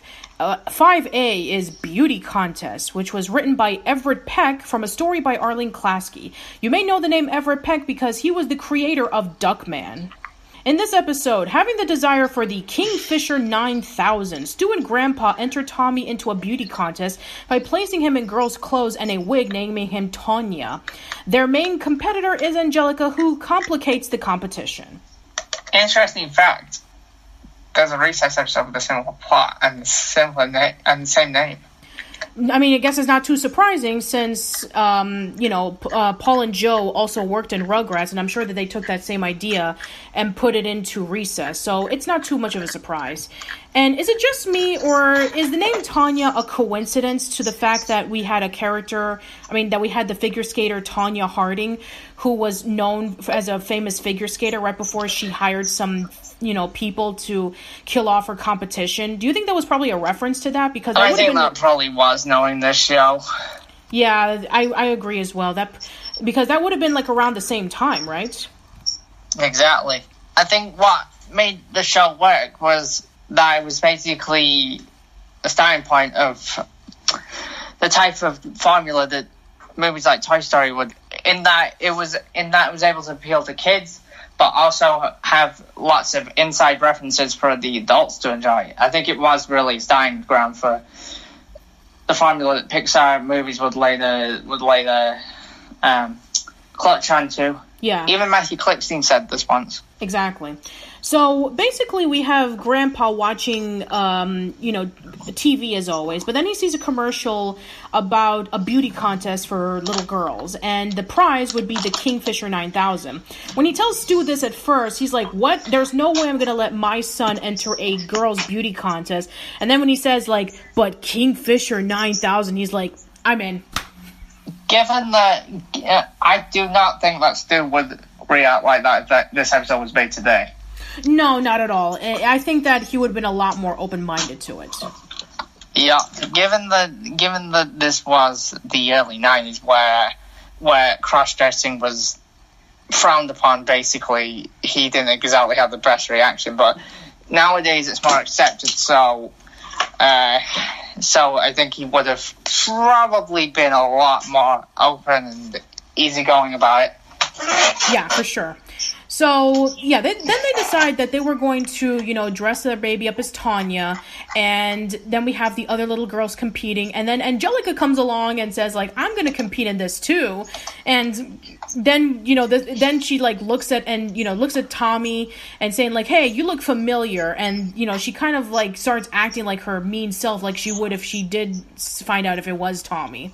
Although she was intimidated, what she says is hilarious, and it is symbolic of why she's integral to the show and why her demeanor is actually hilarious and gives the show some serve and a lot of incentive to work off of. Yeah, for sure. So we have Angelica performing first, and she's, sings My Country 'Tis of Thee. And she sings it, like, so loudly, and she goes over the top. And this is the first time in the series that we do actually get to hear Angelica sing, which would happen later on more in the series. I think originally Angelica was supposed to sing badly for comedic purposes. There are episodes later on that actually shows that she's actually got a great voice when she's not singing off key for comedic purposes. Like, for example, I thought she was great in the episode Vacation. I think that she was great in Rugrats in Paris, Rugrats Go Wild, several other episodes. Yeah, for sure. Her singing got a lot better as time went on, but here it's just like, no way, man. And then we have Tommy's performance, and the only thing he does is, like, he just spins around and looks really cute, and apparently that gotten so many points compared to, like, everybody else who actually put talent into it that, a cute baby is, like, enough compensation for it. Just goes to show you that all that time and effort was wasted. Yeah. Just when they're about to accept the trophy, coincidentally, we have Dee Dee coming along and watching the beauty contest because she was invited by Drew to see Angelica perform, and she had no idea that Stu and Lou were actually entering Tommy into the competition. But then when they called out the name Miss Tonya Pickles, that was when Dee Dee was like, what? And she was, like, completely shocked that, her husband and her father-in-law would even do such a thing. And she immediately goes up into the stage, and she pulls off Tommy's wig and revealing, does this look like a Tanya to you? And everybody's, like, really shocked. And so, because of that, Tommy and the rest, and, Stu and Lou are disqualified, and the winner ends up being Angelica. I think it's very, very well known that neither Arlene or Gabar have written most of the episodes, but this was actually the only episode that she kind of co-wrote. Yeah, like, she was the one who came up with the idea. But it was Everett Peck that kind of fleshed it out. Does this count as a kind of writing credit? Well, she was the one who came up with the story, but it was Everett who came up with the actual, like, final product. So it is in a way that Arlene does get credit for how this episode came out to be, because she was the one who came up with the idea. But it was Everett Peck that kind of cleaned and fleshed it out. Exactly. But yeah, Arlene Klasky wouldn't get as much creative freedom to talk about the earlier seasons of Rugrats, since it was all Paul Germain who did it. So overall, this episode I did enjoy as well. I actually did like the different perspective of a beauty contest, and the fact that Stu and Lou were able to do anything so that they can be able to get a fishing boat, for that matter. And I did like that Angelica was able to, like, sing over the top and ended up winning in the end. So yeah, I do enjoy this episode. Me too. Alright, so next episode we have is Baseball, and it was written by M.S. Freeman, the same person who wrote Little Dude. In this episode, using tickets Grandpa won in a radio contest, Stu and Grandpa take Tommy to the Grizzlies baseball game, where they play the Boston Bombers. Tommy, however, is more interested in catching his balloon than the ball game. As the episode progresses, Tommy's balloon hunt eventually makes a spectacular catch for Grizzly players Bucky Majors. So, yeah, this episode, I do think it's okay as well. It's actually, pretty nice to, change things up a bit, but we have, again, another Tommy-centric episode where he's going through mayhem. I remember Paul stopped those after the first season because he was getting tired of them, and he thought they were getting monotonous. Yeah. Exactly. Even I'm starting to get a little tired as, we've reached episode 5B of the same premise over and over and over again. And this episode is pretty decent. I mean, I'm a huge baseball fan. My dad, took me to baseball games as a kid, and I have grown up with it. And, experiencing, being in a baseball stadium and watching your favorite players go up into bat and catching balls and stuff like that, it does bring a lot of fond memories to me. And, seeing this perspective where, Tommy's trying to catch something with, his balloon flying away, and, we get to see the perspectiveness of everything going on in baseball, like the lady playing the organs, and, people, throw, the guys throwing the peanuts at the customers, and, the baseball players and all that kind of stuff. So it's actually, really nice for that baseball perspective, but I think that compared to the other episodes in the series, I think that it's okay. It's not one of my favorites, personally. I think that what made the episode great is that most of the humor comes from situations that could feasibly happen in real life. Like the panic of Tommy going missing and wreaking havoc and causing mischief is what parents really have to go through, because sometimes their kids go missing and then they cause trouble behind their backs, and watching characters have to go through those struggles on screen makes it all the more relatable. Yeah, I don't really have a lot to say about this episode personally. I just think that it's a pretty decent episode about baseball. If I wanted to see a Nicktoon that had baseball in it, I would much rather watch Hey Arnold's episode on baseball. But no, I mean, like I said, I think it's actually pretty decent. It's definitely not going to be like one of my favorites, though. I know what you mean. I mean, it's a decent episode, but it's not one of my top 10. Let's just say. I'm not saying it's bad. I don't think any of the episodes are bad, but are bad in the first season per se. But I just think that this one is just okay. Okay, that's fair enough. All right, now we go over to episode 6. We have episode 6A called Ruthless Tommy. It premiered on October 6, 1991, and it was written by Ron Birnbach. In this episode, being mistaken for the son of millionaire Ronald Thump, Tommy is kidnapped by some thugs named Bob and Mike. The thieves soon find that kidnapping Tommy is more trouble than they thought it would be. So yeah, this episode is actually pretty funny, but at the same time is actually pretty terrifying to know that, the fact that Tommy was able to just walk out of the door pretty freely with Grandpa Lou falling asleep, and that Tommy was being kidnapped by a bunch of thugs, thinking that that's Ronald Thump's son, even though that clearly it is not. And soon that millionaire whose son they think it is would be president of Klasky Chupo land, I guess. Yeah, sure. In the world of Klasky Chupo, Ronald Thump is our president, and oh boy, and the son would probably go off and just say a bunch of dumb things. I don't know, but yeah. So we have these two thugs who want to steal Ronald Thump's baby for a bunch of money, and they assume that Tommy is the son until they kidnap him, and they don't have any idea what to do. But we have Tommy constantly crying, and there's this running joke about, trying to cheer Tommy up with a banana because apparently babies love bananas or something. Ironically, I think Paulus basically used banana peels as a metaphor a lot in his interview, so I think it probably might be incidentally a reference to that. Yeah, I wouldn't be surprised if that was the case. And then mayhem just pretty much go out of control when they bring Tommy into their apartment, and it's a mess. Everything is all dirty and disgusting, and I'm actually curious about how much money were they thinking about getting Tommy if they actually did end up winning the ransom. First of all, I don't think that, they would probably have a decent escape plan if the cops were ever to come by. And secondly, they have a bunch of jewelry, and that would probably be sufficient enough for a decent amount of money. So that just makes you question about, if they really thought this plan through.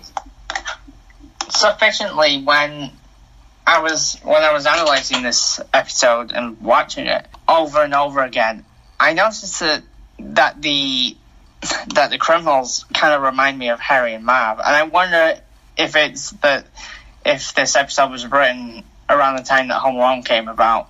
That's actually a really good point. I'm actually curious about that. I'm going to double check and see. I mean, it came out. This episode came out 1991. Yeah, this episode came out in 1991, and Home Alone came out in 1990. So yeah, so that would have been like a few months of differentiation between the movie and the TV episode. So yeah, you're probably right. There is a bit of a difference. There is a bit of a similarity with these two thugs and with Harry and Marv from Home Alone. Even one of the burglars sounds exactly like Joe Pesci. Yeah, for sure. Even though that at this point in time with Joe Pesci's career with movies such as Goodfellas, I think that him being like the stereotypical, gangster mafia dude was actually pretty sufficient at that point. And it would be referenced later on in Animaniacs with the Goodfeathers. I think that he was referenced a lot in 90s cartoon. Mm-hmm, yeah, absolutely.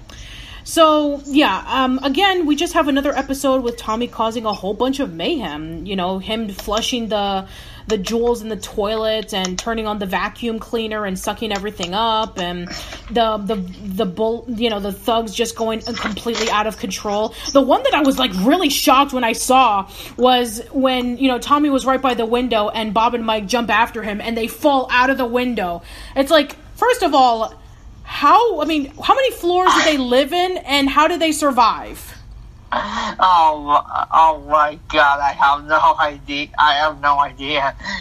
In the universe of Rugrats, anything and everything will go. Yeah, like that was like crazy to me. That's like probably my favorite moment in that episode. Just like them falling out of a window and then running back up immediately, and then they're like, we can't deal with this kid anymore. He's just nothing but trouble.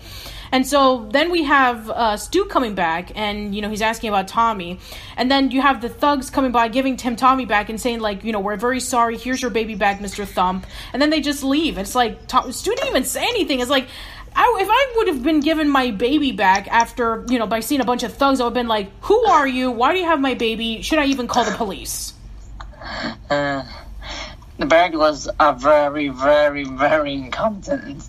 Yeah, sure. They're not even good at what they do. Yeah.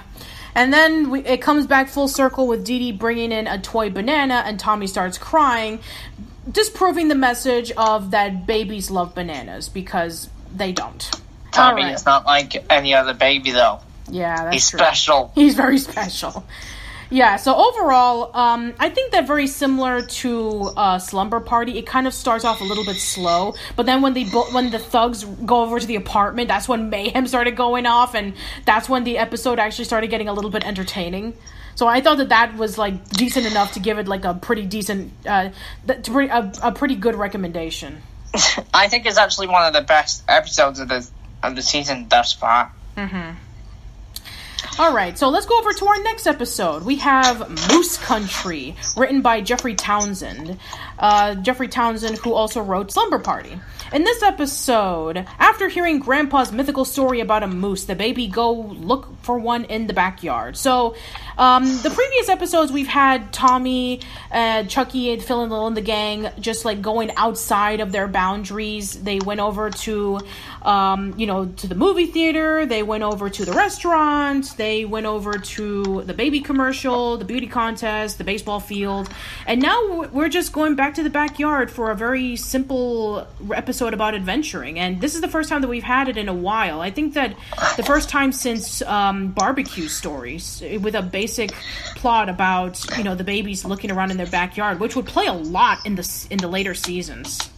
I love the colors in this one. They're so vibrant, abstract, and colorful that they really give the show a sense of direction and gives it a very, very, very unique look. And honestly, I think this episode best shows off the writer's strengths and their abilities to really dig into their neurosis Yeah, so we essentially have, Grandpa Lou telling a story about a moose, and he shows a picture of a moose that he apparently captured many years ago, and then the babies are, really interested in finding a moose themselves. They decided that, beyond their backyard is moose country, and Chucky tries to explain to them that there is no such thing as moose country. It doesn't even, it's not in their backyard, but then Tommy says, I'm going to prove you wrong, Chucky. Moose country does exist in our backyard. And so they just go wandering around. And one of the most important things about this episode is that it introduces us to, the babies eating worms. This is the very first time in the series in which they do that, thinking that it's chocolate spaghetti. It shows off the baby's curiosity in a very, very gross yet funny way. Yeah, it for sure. And, Tommy is actually the very first one who eats a worm, believe it or not. Chucky does attempt to eat it, but he spits it out, and we don't see Phil and Lil eat it, which is ironic because out of all the characters in the series, Phil and Lil would be the one who eats the most worms. I think in the first season they were just digging into the nuts and bolts of what made their personalities tick. And I think originally some traits originated from other characters and then would be carried over to other characters later on, and they become synonymous with it. Again, we understand that this is the first season, so that characters' personalities haven't been fully tweaked yet to be more familiar, but it is interesting to mention that. So they keep on looking around, and then we see Spike jumping into a pile of leaves and branches, and he ends up getting branches that look like moose horns, and they think that Spike is a moose. And they go after Spike, and then eventually they see up close that it's not a moose, it's actually Spike. And so then they figure that, there is no moose country, and then they decided to just go back. And then it turns out that Grandpa's story was kind of like a little bit of a hoax, because then we see the picture that he shows Stu, and it turns out to be an insurance calendar, not an actual picture of Grandpa Lou capturing a moose. And this would kind of be one of the first cases in which when Grandpa Lou would be telling his stories, and they're kind of a little bit far-fetched. I think that the episode itself is a perfect taste of what the series would eventually shape itself up to actually be. I mean, I actually think this is probably the episode where the show grows a bit and really, really, really stretches itself out.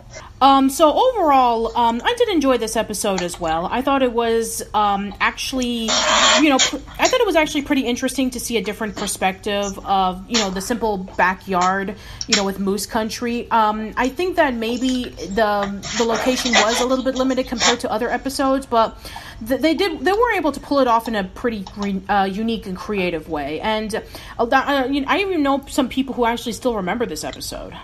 I think it's one of the most memorable episodes of not just the first season, but I think it's one of the most memorable episodes of the show, period. I think a lot of people quote this episode and talk about this episode to this day. It's one of the fan favorites. All right, then, let's go over to our next episode. Episode 7 premiered on November 17th, 1991, and we have episode 7A, which is called Grandpa's Teeth. And it was written by Ben Herden and Margot Pipkin. In this episode, at a picnic, Grandpa is warned to keep his dentures in his mouth. However, he removes them regardless, and Spike steals his teeth while he's busy with the food.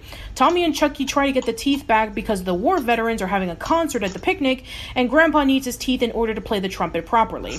Now, this, I believe, is one of the many episodes of the series that is actually referenced in a video game called Rugrats, The Search for Reptar for the PlayStation. We actually do get to play a level with Tommy and Chucky trying to grab Grandpa's teeth, and they have to chase after a goose.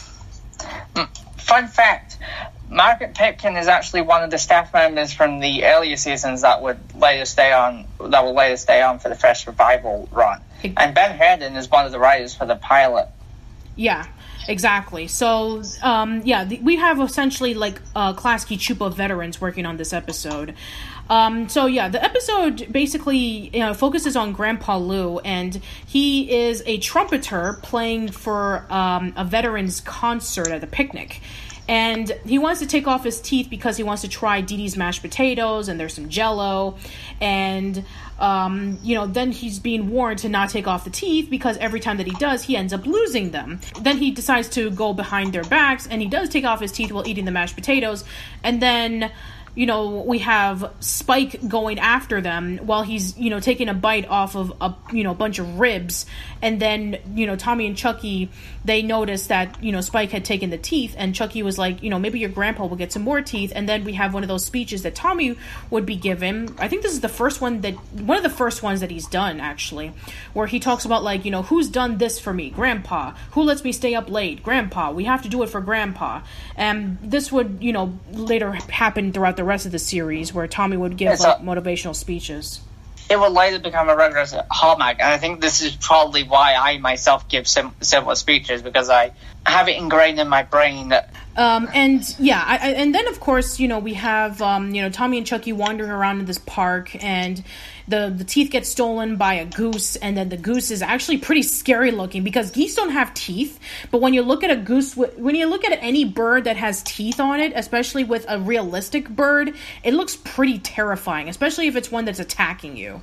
Exactly, and I think that what the show, as I said before, perfectly exaggerates is how the babies view things, and how huge and how terrifying they are, and they really, really, really presents what they see in the same horror show type examination that the babies.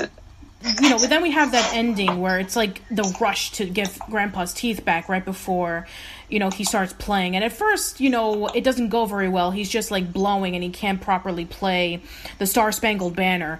And so then finally we have, the teeth flying into the air in slow motion, and then, Lou sees it, and then he grabs it right before it falls to the ground, and he, dips it in water so he can get it properly clean, and then he's able to play it, and everybody's, like, cheering for his performance, and, Tommy and Chucky, were, almost, shocked and traumatized in a way of what just happened. And then Tommy's like, hey, Chucky, let me see your teeth, and then he's like, oh, no, I'm not gonna let you do that, which we'll get to, teeth much later on in the series. So overall, this episode was actually really enjoyable. I did enjoy the fact that, we had a bit of a focus with Grandpa Lou, and also, Tommy and Chucky going through an adventure instead of mayhem, because it wasn't mayhem that they caused, it was somebody else, and they were trying to fix everything, and them having to go through a huge adventure so that they can be able to get teeth back from a goose. I thought that, I actually really enjoyed this one. The animation and the colors in this episode seem very abstruse, and it really, really stood out. I guess it makes a lot of sense compared to in Moose Country, in which everything was really colorful. I guess they wanted to kind of contrast that. I actually loved how they experimented with tinkering with the designs in this episode, giving them really, really, really weird shapes and funny expressions and really creative proportions. I actually think it's one of the best versions of how Tommy and Chucky were drawn in this entire series. All right, so let's go over to our next episode. So the next episode, in episode 7, is Mama Trauma, and it was written by Steve Vixton and Joan Sullivan. When Tommy draws on the walls, Dee Dee insists on taking him to a therapist. While there, he sneaks away and goes on an adventure around the office building while Stu is being psychoanalyzed. So yes, once again, we have another episode where Tommy wanders around and goes through a bunch of mayhem. But the one thing that personally stands out for me is that something that we haven't seen since episode 1, which is Stu talking about Drew in a very dramatic and emotional way. I think it's pretty well established that Stu and Drew always had a sibling rivalry dating back to childhood. Yeah, for sure. So, I think that Tommy drawing on the walls and Dee Dee overreacting by taking him to a therapist is a little bit offhandedly overreacting because, he's a baby, and it's not because he's going through some emotional trauma or trying to get attention. He's just a baby. That's what they do, I think basically from what Paul has said, that the writers were actually satirizing how psychobabble was huge in the 90s, and a lot of parents pretty much worried about how they were raising their children and looked to child psychologists to solve the problems. Yeah. And we did discuss about that in the first episode of, Tommy's birthday, with, Dee Dee being obsessed with Dr. Lipschitz and trying to make the birthday party absolutely perfect. So, so basically with, Stu talking about Drew and saying a whole bunch of really sad stories about how Drew used to do a lot of things to him as a kid and it made him really upset. And, we have Tommy just... going around and he's messing up with a whole bunch of things. He gets like a painting like really dirty with this woman who's like being caricatured into this painting, and then he does like he squirts enough paint to make like a mustache and a goatee. And then we have Tommy being involved in like some sort of a group, like a group discussion about how to make a decent toy. And then there's like this really stagnant robot. The only thing that's good about it is the ball. And all the children just wanted to play the ball as opposed to the robots. And then we have, just Tommy, going over to the floor cleaner and accidentally like pushing the button to like let in all of the wires, and then the guy just like is being scrambled over thinking it was a ghost or something going after him. So yeah, it's typical Rugrats fare where Tommy's causing something and things just go wrong. I think it's actually funny how they initially went in to discuss what is causing Tommy's behavior to Stu telling his life story to the psychiatrist. Yeah, I'm actually more invested in, Stu's discussion as opposed to what Tommy is going through. I think that's the point. As you get older, you get more invested in what the adults are doing rather than the babies. Yeah. Either that or both. Yeah, for sure. And then Dee Dee decides that maybe, a therapist isn't a good idea when, she is given the bill of over a few $100s. And then he's like, I don't know, maybe therapy is not such a good idea, especially with the fact that he was just mostly sleeping throughout the whole thing and he didn't even pay attention whatsoever. Stu got all of his pent-up frustrations out, and that psychologist wasn't even listening to it. Yeah, for sure. So yeah, overall, I do think that this episode is pretty decent. It's definitely not one of my favorites, but I did really enjoy some of the things on it, like especially with, Stu's, Stu's drama and, Tommy going through his usual wacky shenanigans. So I thought it was pretty decent. Me too. I think from this point forward, I think that the episodes just get better and better and better, and the writers keep utilizing the skills. Yeah. To the extreme. Yeah, for sure. And speaking of, better episodes, we're about to cover one right now. Episode 8, which premiered on December 1st, 1991. And we're discussing about a classic episode, Real or Robots, written by Steve Vixen and Joan Sullivan. After seeing a Frankenstein-type horror flick, Tommy and Chucky want to see whether Stu is a human or a robot. Stu, however, is having a reoccurring sleepwalking dream in which he is the host of a cooking show. This is the first of many that shows that Stu is a nervous wreck. Yeah. But that's actually what makes him funny. Mm-hmm. So yeah, Stu has been up, constantly working on a whole bunch of toys because he needs to make sure that they're ready for Mr. Mucklehoney. And he hasn't been getting enough sleep lately, and so... he goes to sleep early, and then we have Tommy and Chucky watching a movie about, a scientist fixing up a Frankenstein-like robot, and they're wondering about if Stu is a robot because he's been acting weird.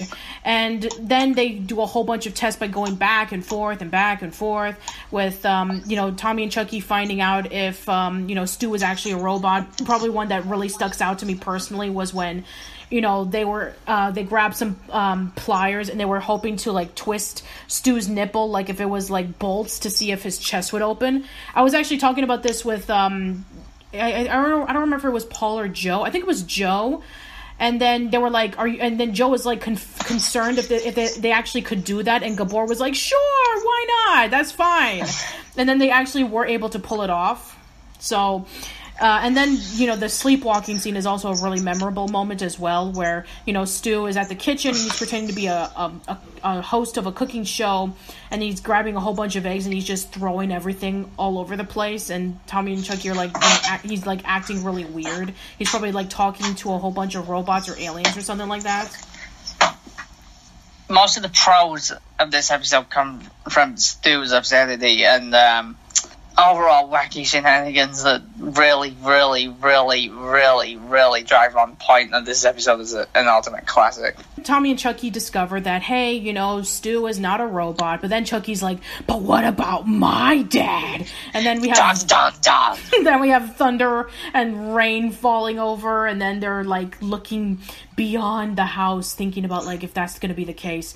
I wouldn't be surprised if that's, that SpongeBob episode where SpongeBob thought that Mr. Krabs was a robot. I wouldn't be surprised if they got their inspirations for doing that from this episode. Me neither. It's ironic. I'm not saying that SpongeBob is ripping off Rugrats in any way, because I don't think that's the intention. But I think it's ironic that SpongeBob would later kind of succeed Rugrats as, the Nicktoon, and yet they have a lot of similar plot devices. But I think that a lot of Nicktoons have similar plots to each other. I don't think this is a coincidence. No, it's not at all. So yeah, overall, I really enjoyed this episode. It's actually one of my favorite episodes from season 1, and I thought that it was really funny, the curiosity of Tommy and Chucky thinking if Stu was a robot, Stu, going completely insane with his sleepwalking, and I thought that, the mayhem that, Tommy and Chucky go through to prove their point is actually pretty hilarious, and it's actually really sweet in the end when Stu thinks that he was having a dream where Tommy was actually trying to prove if he was a robot or not, and then kind of sweetly says, no, that's not true because your son loves you very much. So I thought that was a really sweet ending. But yeah, let's go over to our next episode. So we have episode 8A called Special Delivery, and it was written by Patrick Verone and Maya Williams. Patrick Verone is a very well-known writer. He's known for writing episodes of The Critic, Futurama, The Muppet Show, and a whole bunch, and The Simpsons. I know a lot about Rugrats, and even I didn't know that. I mean, what kind of fan am I? That's okay. And then we have Maya Williams, who was very well known for writing a lot of episodes of The Simpsons. No, not The Simpsons. Futurama, The Wayans Brothers, Mad TV, Fresh Prince of Bel-Air, etc. So we have them writing this episode, Special Delivery, and here we have Stu ordering a doll from his competitor Egbert Toys called Tina Trousers, and Dee Dee tells Tommy the doll is his baby sister arriving in the mail. Believing this, Tommy sneaks with the mailman to the post office, causing trouble as he does. So again, we have another episode where Tommy causes a lot of mayhem, except this time it's in a post office. I actually think this is the most interesting Rate Habit episode, simply because of the dangers and scary situations Tommy gets himself into. Oh yeah, for sure. How on earth is he still alive after all those near-death experiences? Oh, especially that scene that actually freaked me out as a kid where, that huge drop where there's a whole bunch of rejected letters and packages. There's a skeleton down there as well. I know, there is a skeleton down there. And yet at the same time, Tommy was able to pull himself out of it, going into a chute where he was able to land in safety. But yeah, that is definitely one of the most dangerous places that Tommy has been in, for sure. It amazes you how he's still here in one piece after all of that, but that's the magic of cartoons. Yeah, exactly. Cartoon logic. You can go into a dangerous place without even getting a scratch. But yeah, I think that for the most part, I don't think that the plot really matters in this episode. I didn't really get too invested of, Stu purchasing a doll so that he can find out what the competition is.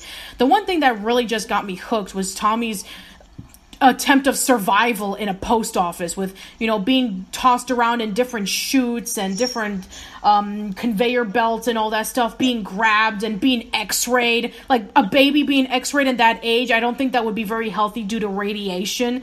So yeah, that's the only thing that I really remember about this episode, just with all the crazy stuff that Tommy goes through in the post office. I think that the twist at the end is really, really funny. And you don't know what's ironic in hindsight? What? Tommy here seems enthusiastic about getting a brother or sister, but into the movie, he actually does. Well, here's the thing. Like, in the beginning of the movie, at least he was excited about getting a baby sister. But then he would eventually get a brother instead. So, maybe Tommy was actually more open of getting a sister than a brother. Probably. Yeah, it would actually make you think about, a what-if scenario about what if Tommy would have gotten a sister as opposed to a brother. Instead of baby Dill, we would have gotten a baby Trixie. Probably, and the Teenage Trousers episode is a perfect simulation of how that would be, even though the doll isn't even said of it. Yeah, for sure. All right, so yeah, nothing much to say, so let's go over to the next episode. We have episode 9, and it premiered on January 5th, 1992. We have Candy Bar Creep Show. It is a Halloween. I'm sort of surprised that it debuted in January instead of October. I take it that maybe production issues were going on because from what I've interviewed with a bunch of people like storyboard artists and, directors and stuff who worked on Ginger, it usually takes about a year to produce a cartoon. So I take it that they attempted to try to release it, but maybe they were running out of time. So I wouldn't be surprised if that was the case. So still better with deadlines than certain other cartoonists. Yeah, for sure. So we have Candy, but nonetheless, even though that this episode did come out a few months late after Halloween, it is still a very memorable episode, especially with the introduction of the Reptar Bar. So this episode was written by Tom Abrams and David Howard, and in this episode, the Pickles set up a haunted house for the neighborhood children of Halloween. As treats, they pass out Reptar bars, which contains chocolate and nuts and caramel and green stuff and swirls and twirls and... Okay, I'm done. The Rugrats go to the haunted house to search for them, eventually scaring Angelica and Grandpa as well. And, we have another memorable bit of merchandise with Rugrats in the form of the Reptar Bar. Holy crap, you're making me hungry for a Reptar Bar now. I'm saliving. I do want a Reptar Bar. I know they do sell them in FBE Entertainment. FYE Entertainment, I'm sorry. I tried them and oh my god, they're some of the best candy that you'll ever taste in your entire life. I'm hungry now. All right, but let's continue. So, yeah, right. We do have, everybody we have the babies wondering about what's going on. They're setting up the jack-o'-lanterns. They're putting up decorations. Dee Dee's dressed up as a robot. We have Stu dressed up as a Frankenstein monster, which is a nice callback because, in the previous episode we thought that Stu was a robot, and now we have him as a Frankenstein monster. How ironic. They're setting up for Halloween, and they're wondering about what's going on. And then we have Angelica coming by, and she introduces Halloween as like the time where you get a whole bunch of candy, especially with Reptar bars. And one of the things that really made me like wanted a Reptar bar when I was a kid was that it made your tongue turn green, and I thought that was like the coolest thing in the world. Me too. I always desired, even as a kid, to get my tongue green, and little did I know as an adult that dream would come true. Yeah. I've actually got photos of of where I've had my tongue green from buying one single Reptar bar. Yeah, for sure. There's not really much into this story, but the main focus is them trying to get a Reptar bar.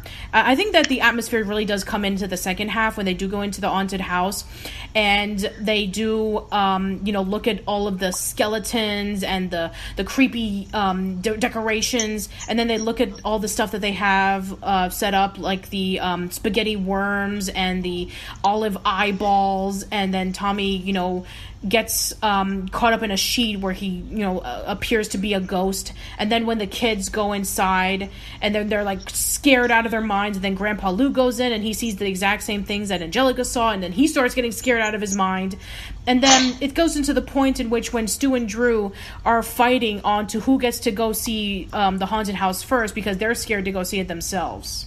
Once again, what they intend for the babies to do ends up happening to them.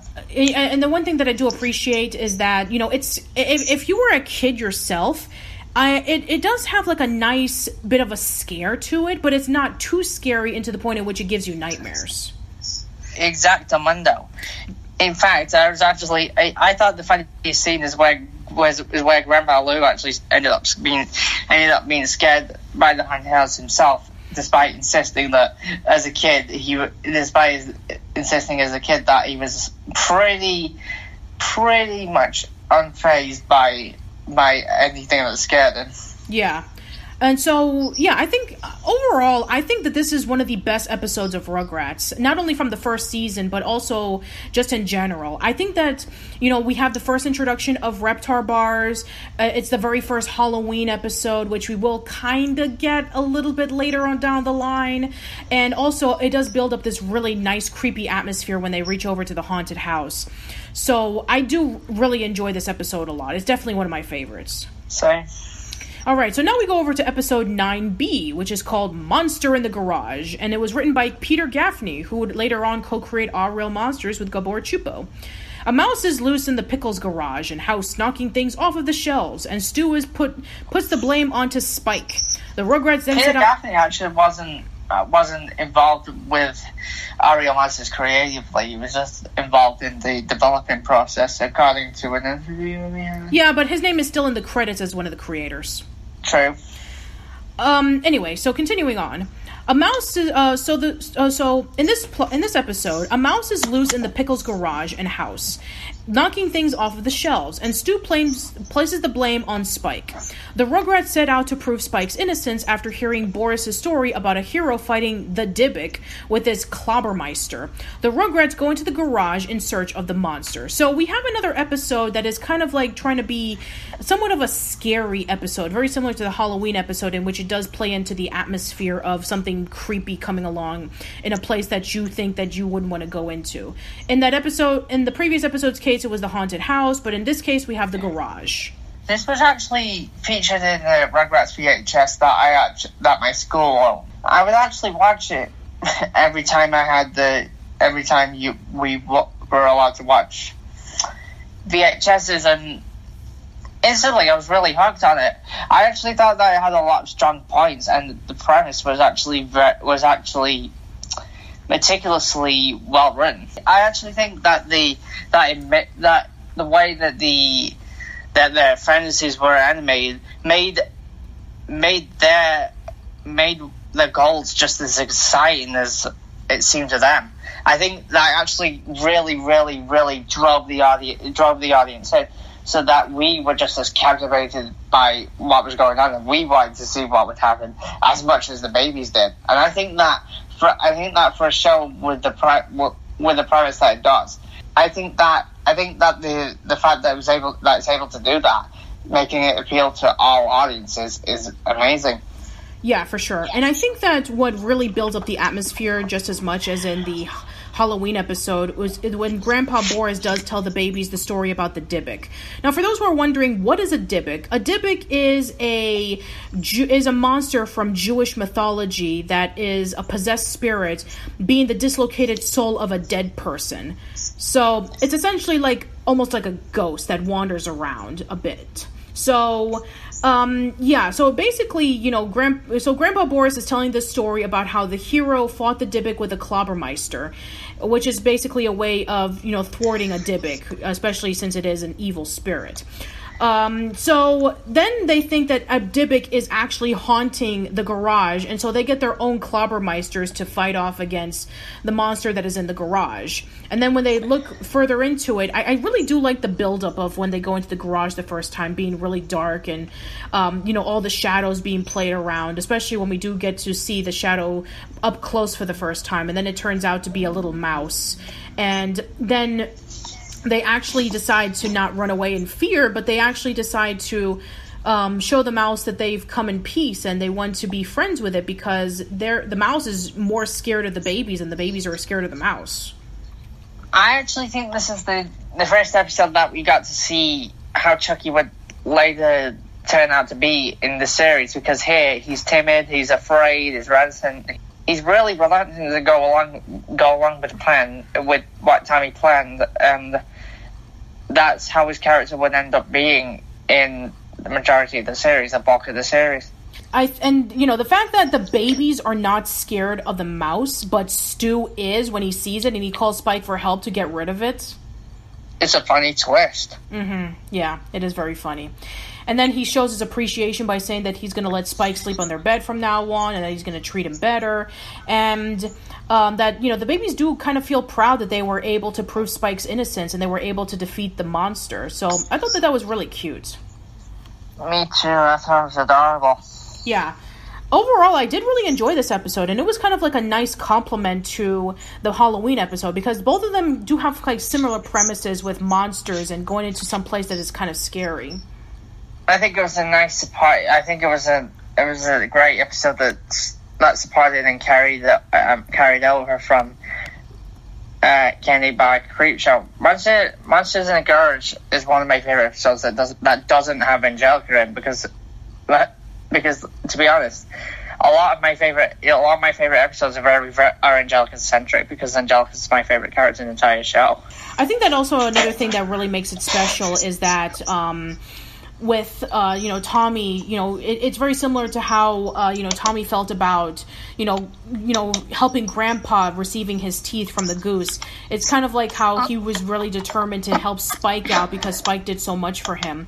So again, it's showing off Tommy's determination to help the ones that he loves, which I really do love and appreciate. Yeah, so our next episode is episode 10, which premiered on February 16th, 1992. We have Weaning Tommy, written by Ann Hamilton. In this episode, on advice from Dr. Homer, Tommy's dentist, Stu and Dee Dee take Tommy's bottles away from him and try to coax him into drinking from a cup. Tommy, however, wants to stick with his bottle. So we essentially have an episode where we see that Tommy really loves his bottle. He has a strong passion for drinking out of it. He has different places where he keeps bottles and he gets from it. And then one day, he goes over to the dentist and he sees that, Dr. Homer sees that Tommy does have, in fact, one tooth. And then he thinks it's about time that he gets properly weaned. Which, by the way, if you're wondering, that is when that is at the point in your life in which you are removed from drinking a bottle or, in some cases, drinking milk, breast milk, that you are removed from that and you are, learning how to drink from a cup just like you would a normal person. It is said that if you do drink from a bottle or breast milk from the natural place, then your teeth actually do tend to, fall over, and it tends to kind of misshapen, just like it's shown in the chart that Dr. Homer was showing, which is actually true. It is possible to wean a baby as young as a year old, or at least it should be or the most it should be at least about maybe a year and a half or two. But I do agree, from Stu and Dee Dee, that even though that Tommy does have one tooth, it is still pretty young for him. Maybe like a couple of teeth I can see them doing, but not at this age. It is very congenital because parents and babies have difficulty with weaning. Basically, parents really, really battle with trying to wean their kid, because it's very hard on them and it's a big change. And the babies don't like it because it's different from what they used to, and they prefer the bottle. But over time they get used to it. However, Tommy doesn't. No, he doesn't. Tommy dies. No, he doesn't get used to it. At least at first. Later on in the series, we would see him drinking from a cup, but not at this point in time. But so we have Tommy incredibly miserable, with the parents trying to introduce cups to Tommy, and he's just like tossing them aside, and he's not remotely interested in drinking from them. And they're wondering about what they're going to do, and that Tommy has to eventually grow out of the bottles, and then Tommy starts crying, and then we get another like really trippy dream with Tommy, being confronted by the cup saying, "Drink me."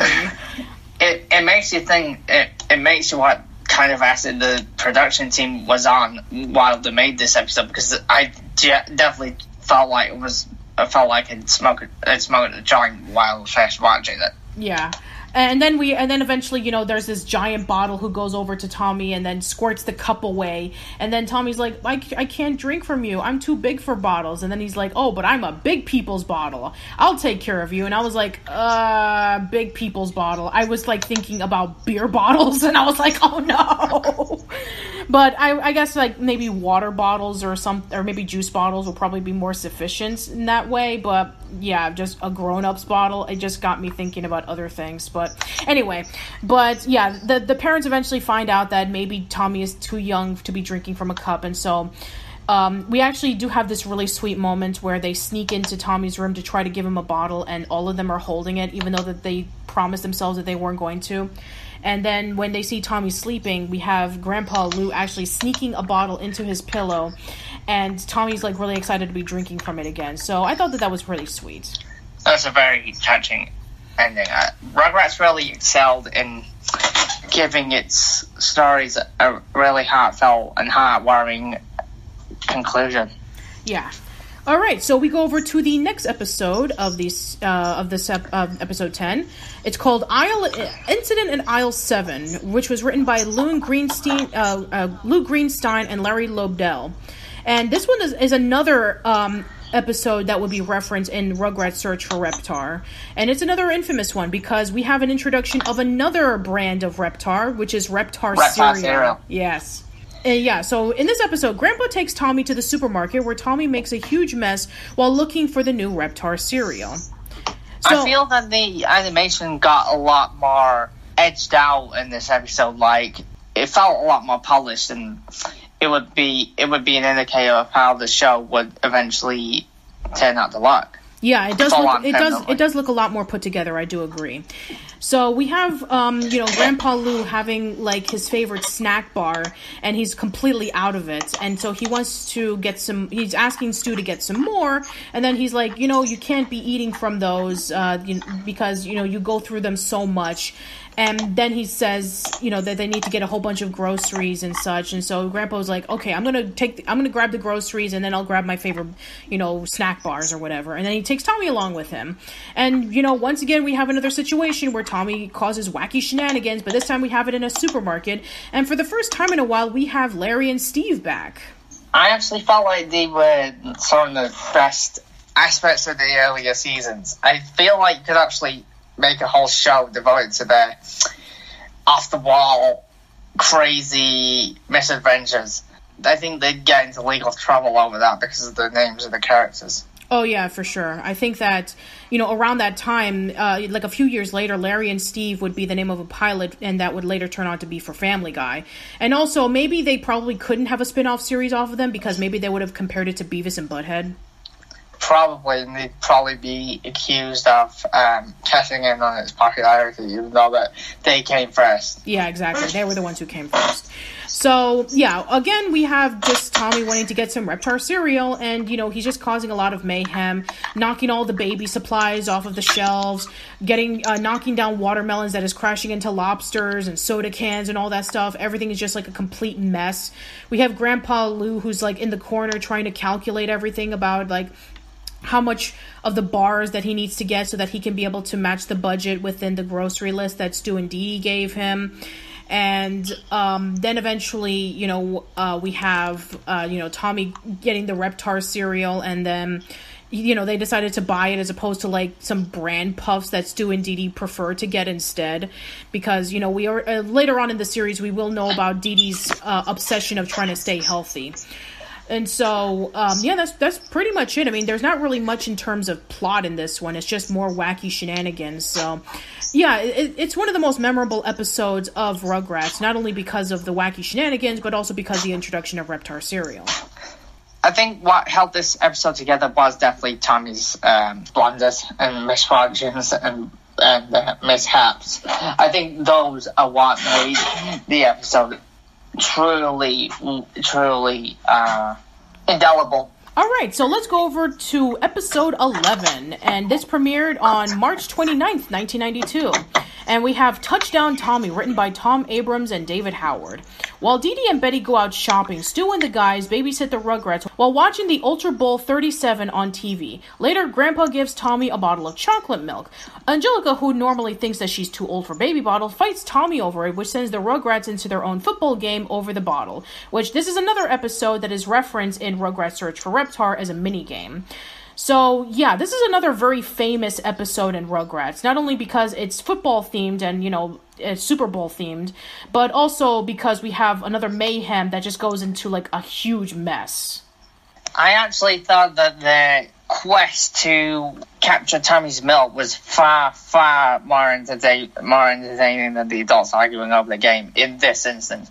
And by extension, it's much, much more entertaining than any of the Super Bowls have been during the last few years. So it starts off with Dee Dee and Betty asking Stu, seeing Stu was interested in watching the Super Bowl, and then she's afraid that they're going to make a huge mess in the living room, and that they're going to cause a whole bunch of mayhem, and that she's not convinced that they can watch the babies while they go out shopping.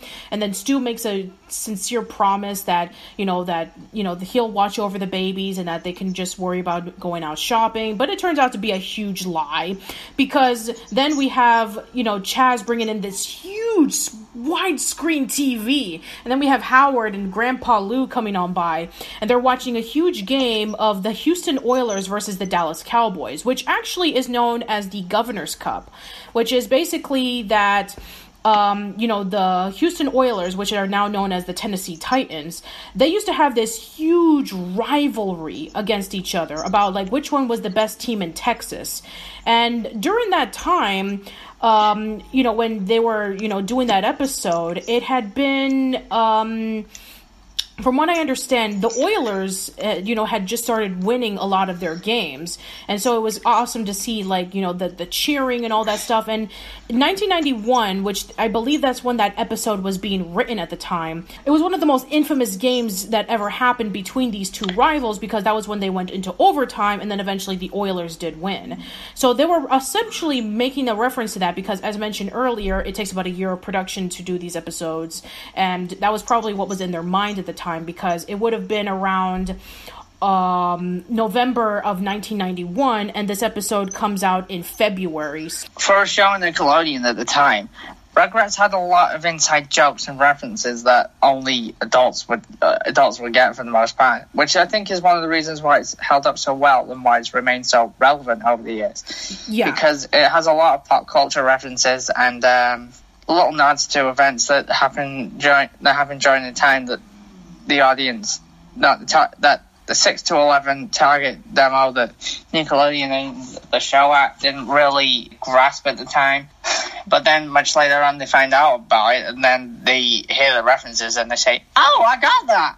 Yeah, for sure. This is definitely another case in which we have the babies and the adults' perspectives, like, really intriguing and interesting. We have the adults cheering on for the football game, and then we have an amazing scene and choreography and an animation where the babies are kind of, like, reliving what's going on in the football game while they're trying to grab the chocolate milk. It's definitely one of my favorite moments in the entire episode, where, we have Angelica wanting to grab the chocolate milk, and then Tommy, Chucky, Phil, and Lil are fighting against her, and it's playing off very similar to the football game that's going on right now, while at the same time making a gigantic mess.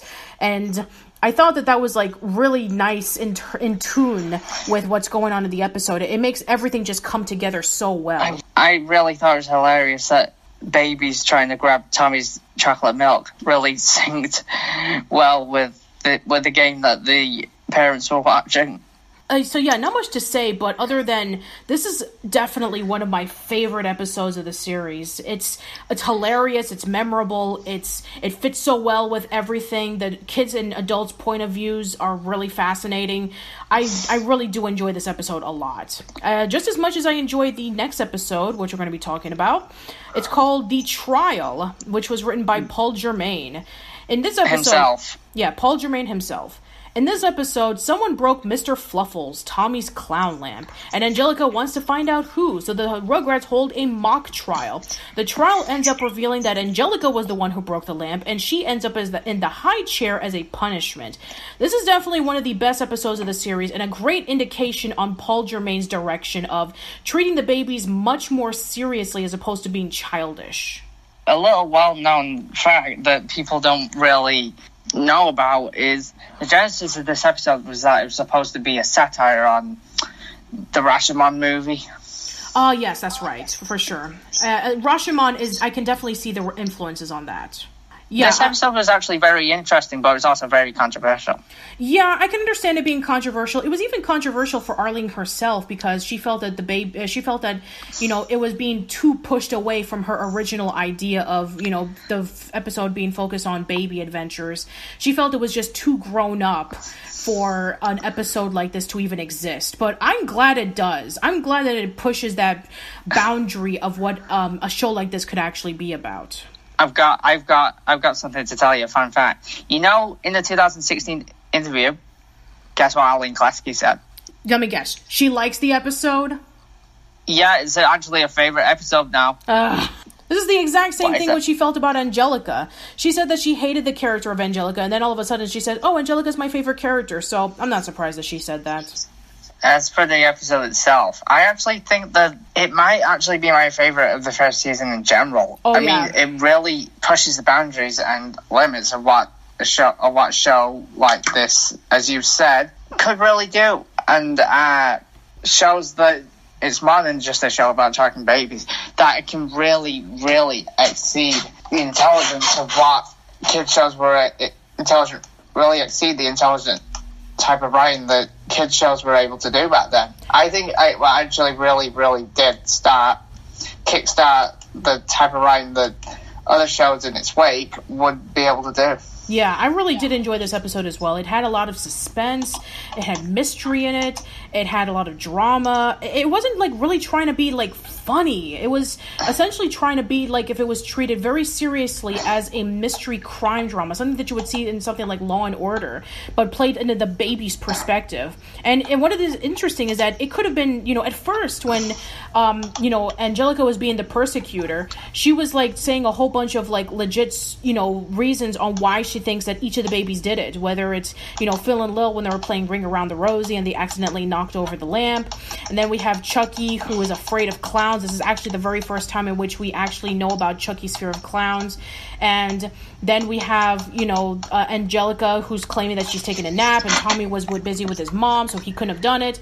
So, with Angelica being the one responsible for it is not too much as a surprise, considering that we did know of what kind of character she was. But the build-up was actually really interesting, and for a while, before the reveal, I thought that it would have been Chucky who would have done it, because he was afraid of clowns.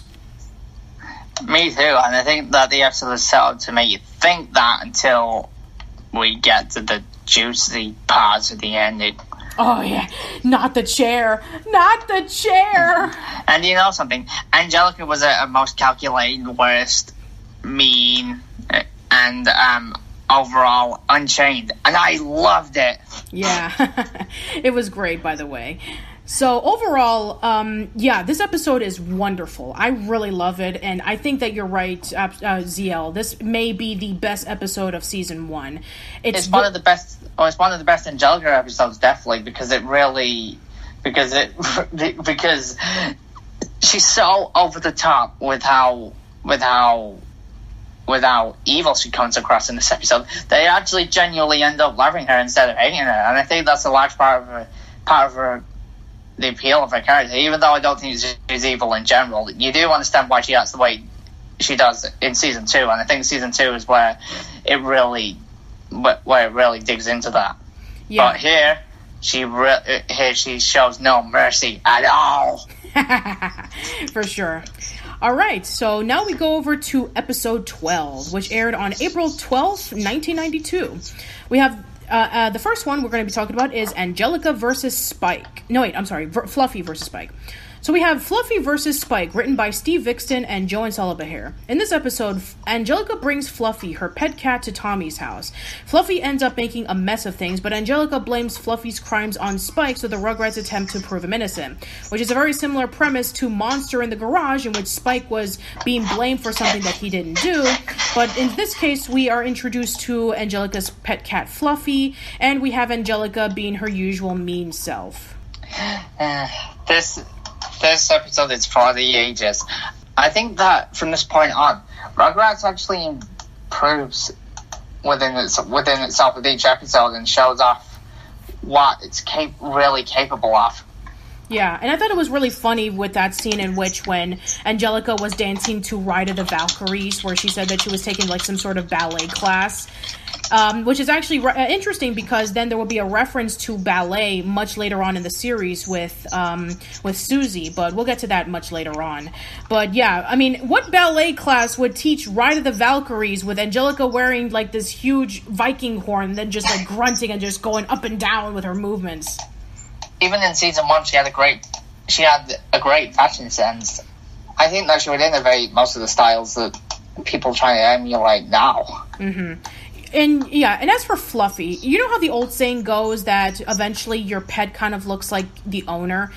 It pretty much is like a dead-on point with Fluffy because she looks exactly like Angelica with the. She's a spitting image of her. Yeah, she's a spitting image of her with the pigtails and the mean attitude.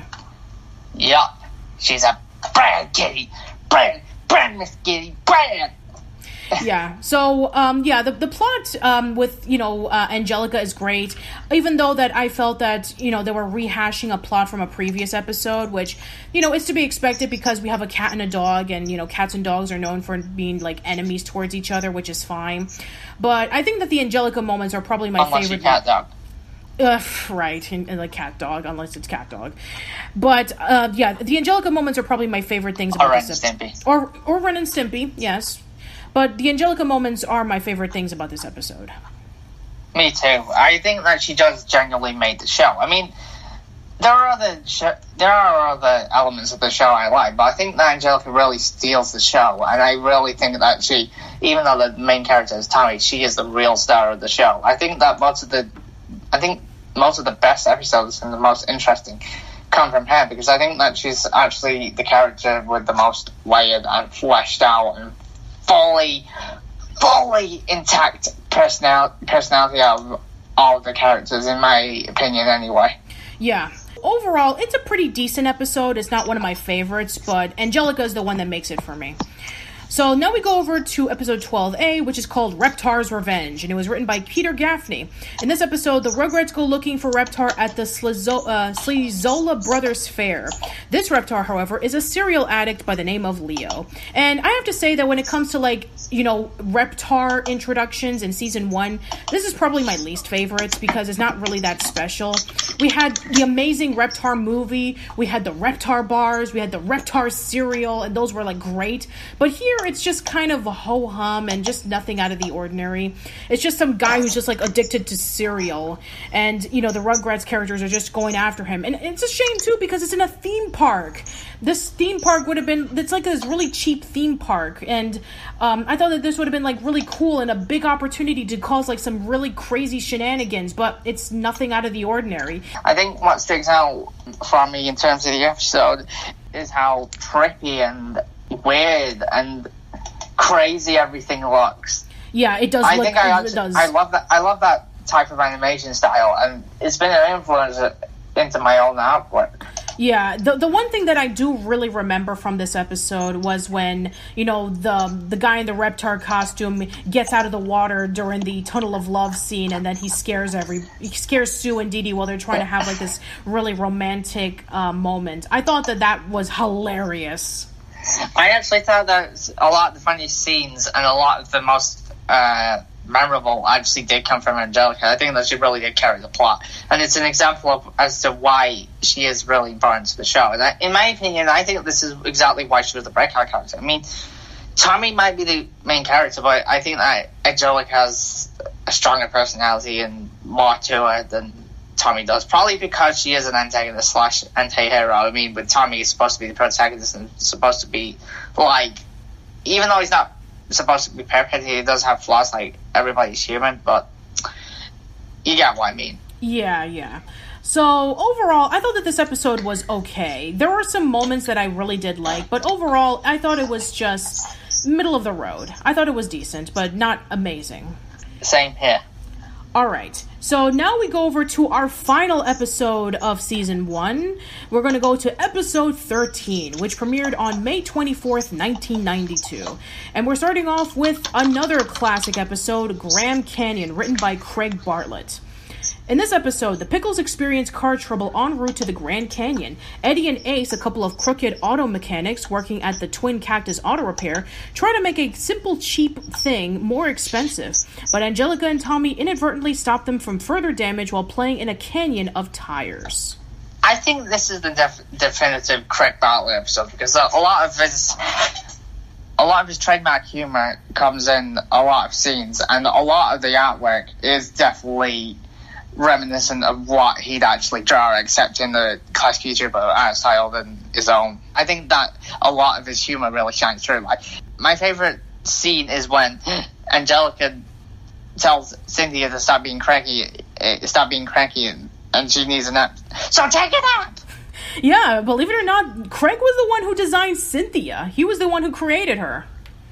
I think that when you look at Helga, you can kind of tell. Yeah, it definitely does feel like proto-Helga. So basically his typical artwork, but in classic YouTube poster art style. Yes, exactly. So, yeah, we have Stu and Dee Dee wanting to go to the Grand Canyon, and they take Tommy and Angelica along with them. And then we have, the scene in which when, Angelica decides to grab the map and use it as a coloring book, and she just colors the lines, and that's how Stu and Dee Dee got completely lost. And then they end up in, nearby the auto repair, because it's in the middle of nowhere and they can't get any business, so they decide to put a hole there on purpose so that anytime that a person, that a group of people get lost, they would charge more money than ordinarily, and that they would be able to, take advantage of the fact that we have this group of people trying to go over and to their trip, and so we have these guys trying to dupe them out. The style of this episode is all Craig Bartlett. All of his hallmarks are definitely filled throughout the episode, and Angelica really shows here that she went from being like this bully antagonist to being basically a toddler version of a mix of Bugs Bunny and Daffy Duck, and I think that's a lot of why I love her character. She feels like a toddler version of Bugs Bunny and Daffy Duck, mixed into one. And believe it or not, we actually have an appearance of Pat Buttram as one of the mechanics.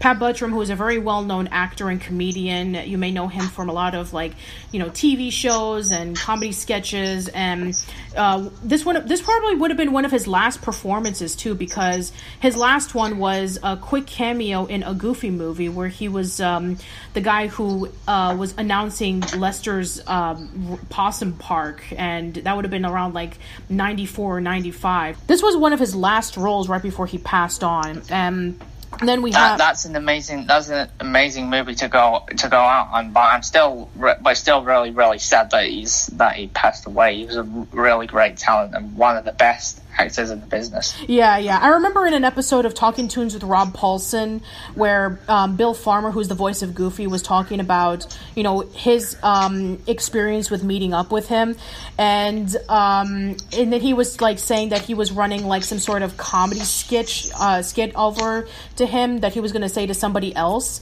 And probably one of the most famous things was he was talking to some guy and he said that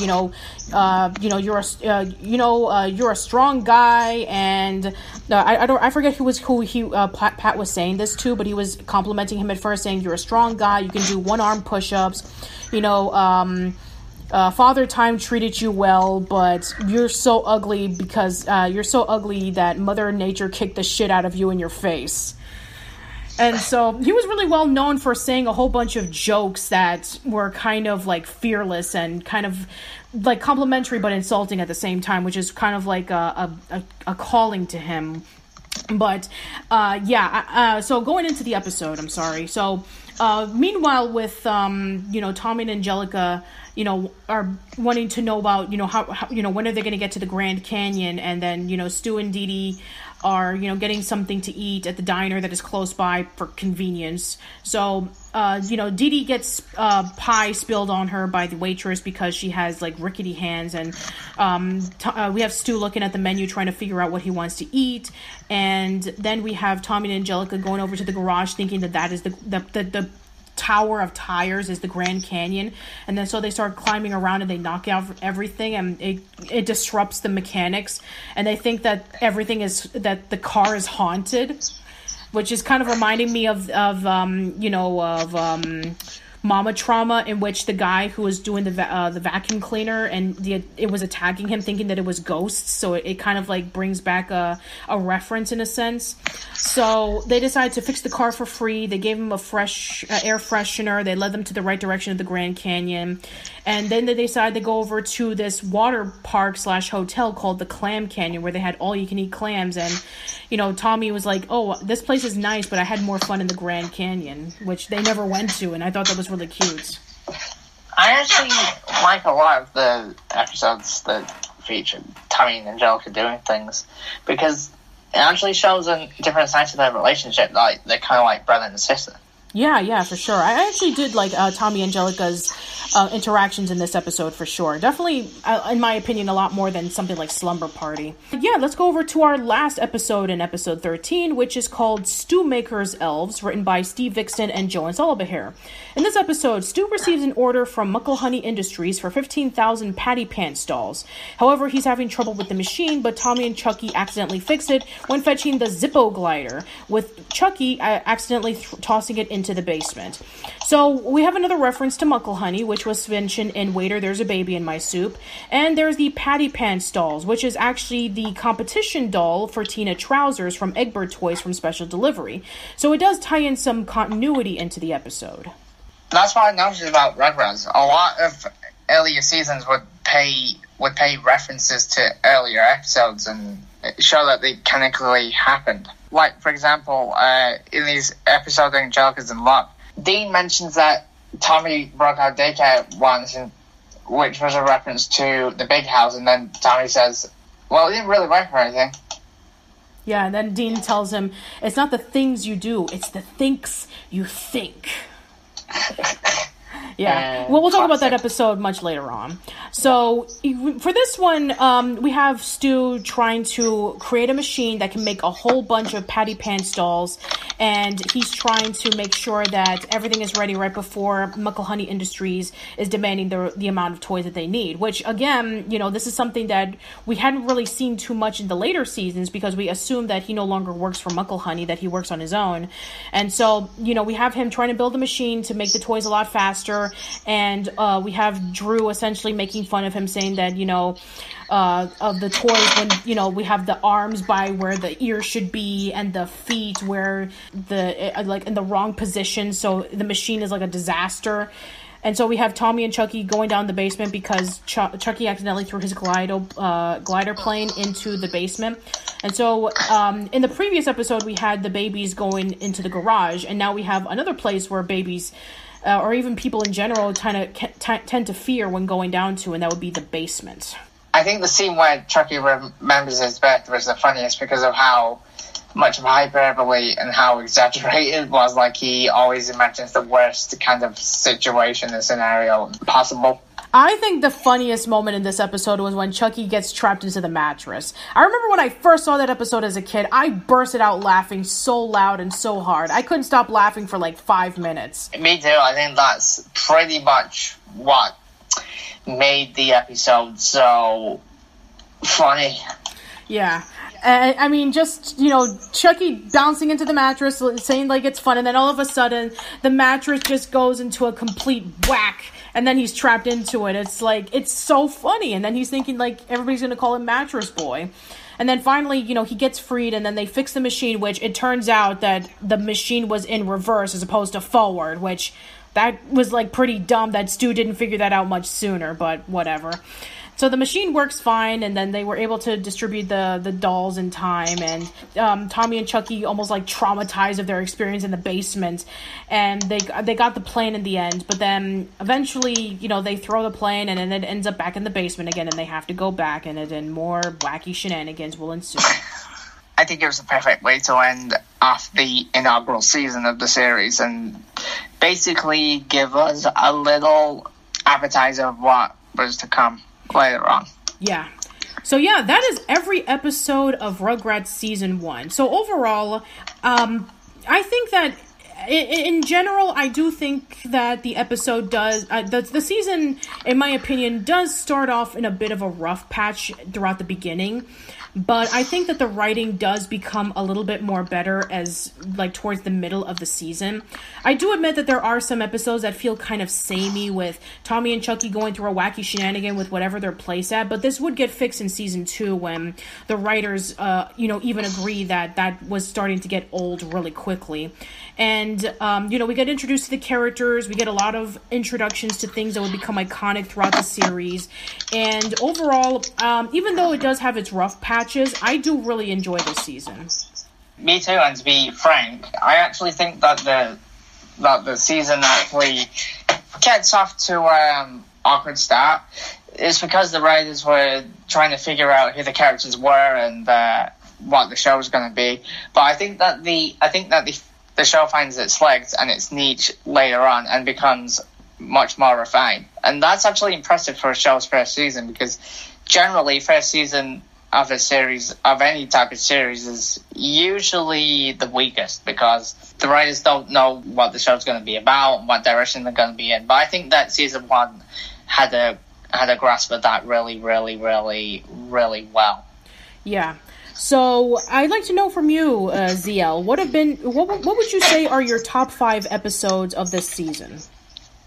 Oh, The Trial, Grand Canyon, Tommy's First Birthday, Fluffy vs. Spike, Candy Bar Creek Show. Yeah, those are pretty good choices. My choices for my favorite episodes of season 1 are Tommy's First Birthday, At the Movies, Real Robots, the Trial, and Touchdown Tommy. Grand Canyon was really, really close to being on the list, though, but I'll give that as an honorable mention. Oh, yeah. So yeah, that is it for this podcast. So yeah, I'm really looking forward to looking back on season 2, which will definitely take a long time because it has double the episodes, but we will try to give it out as soon as we can.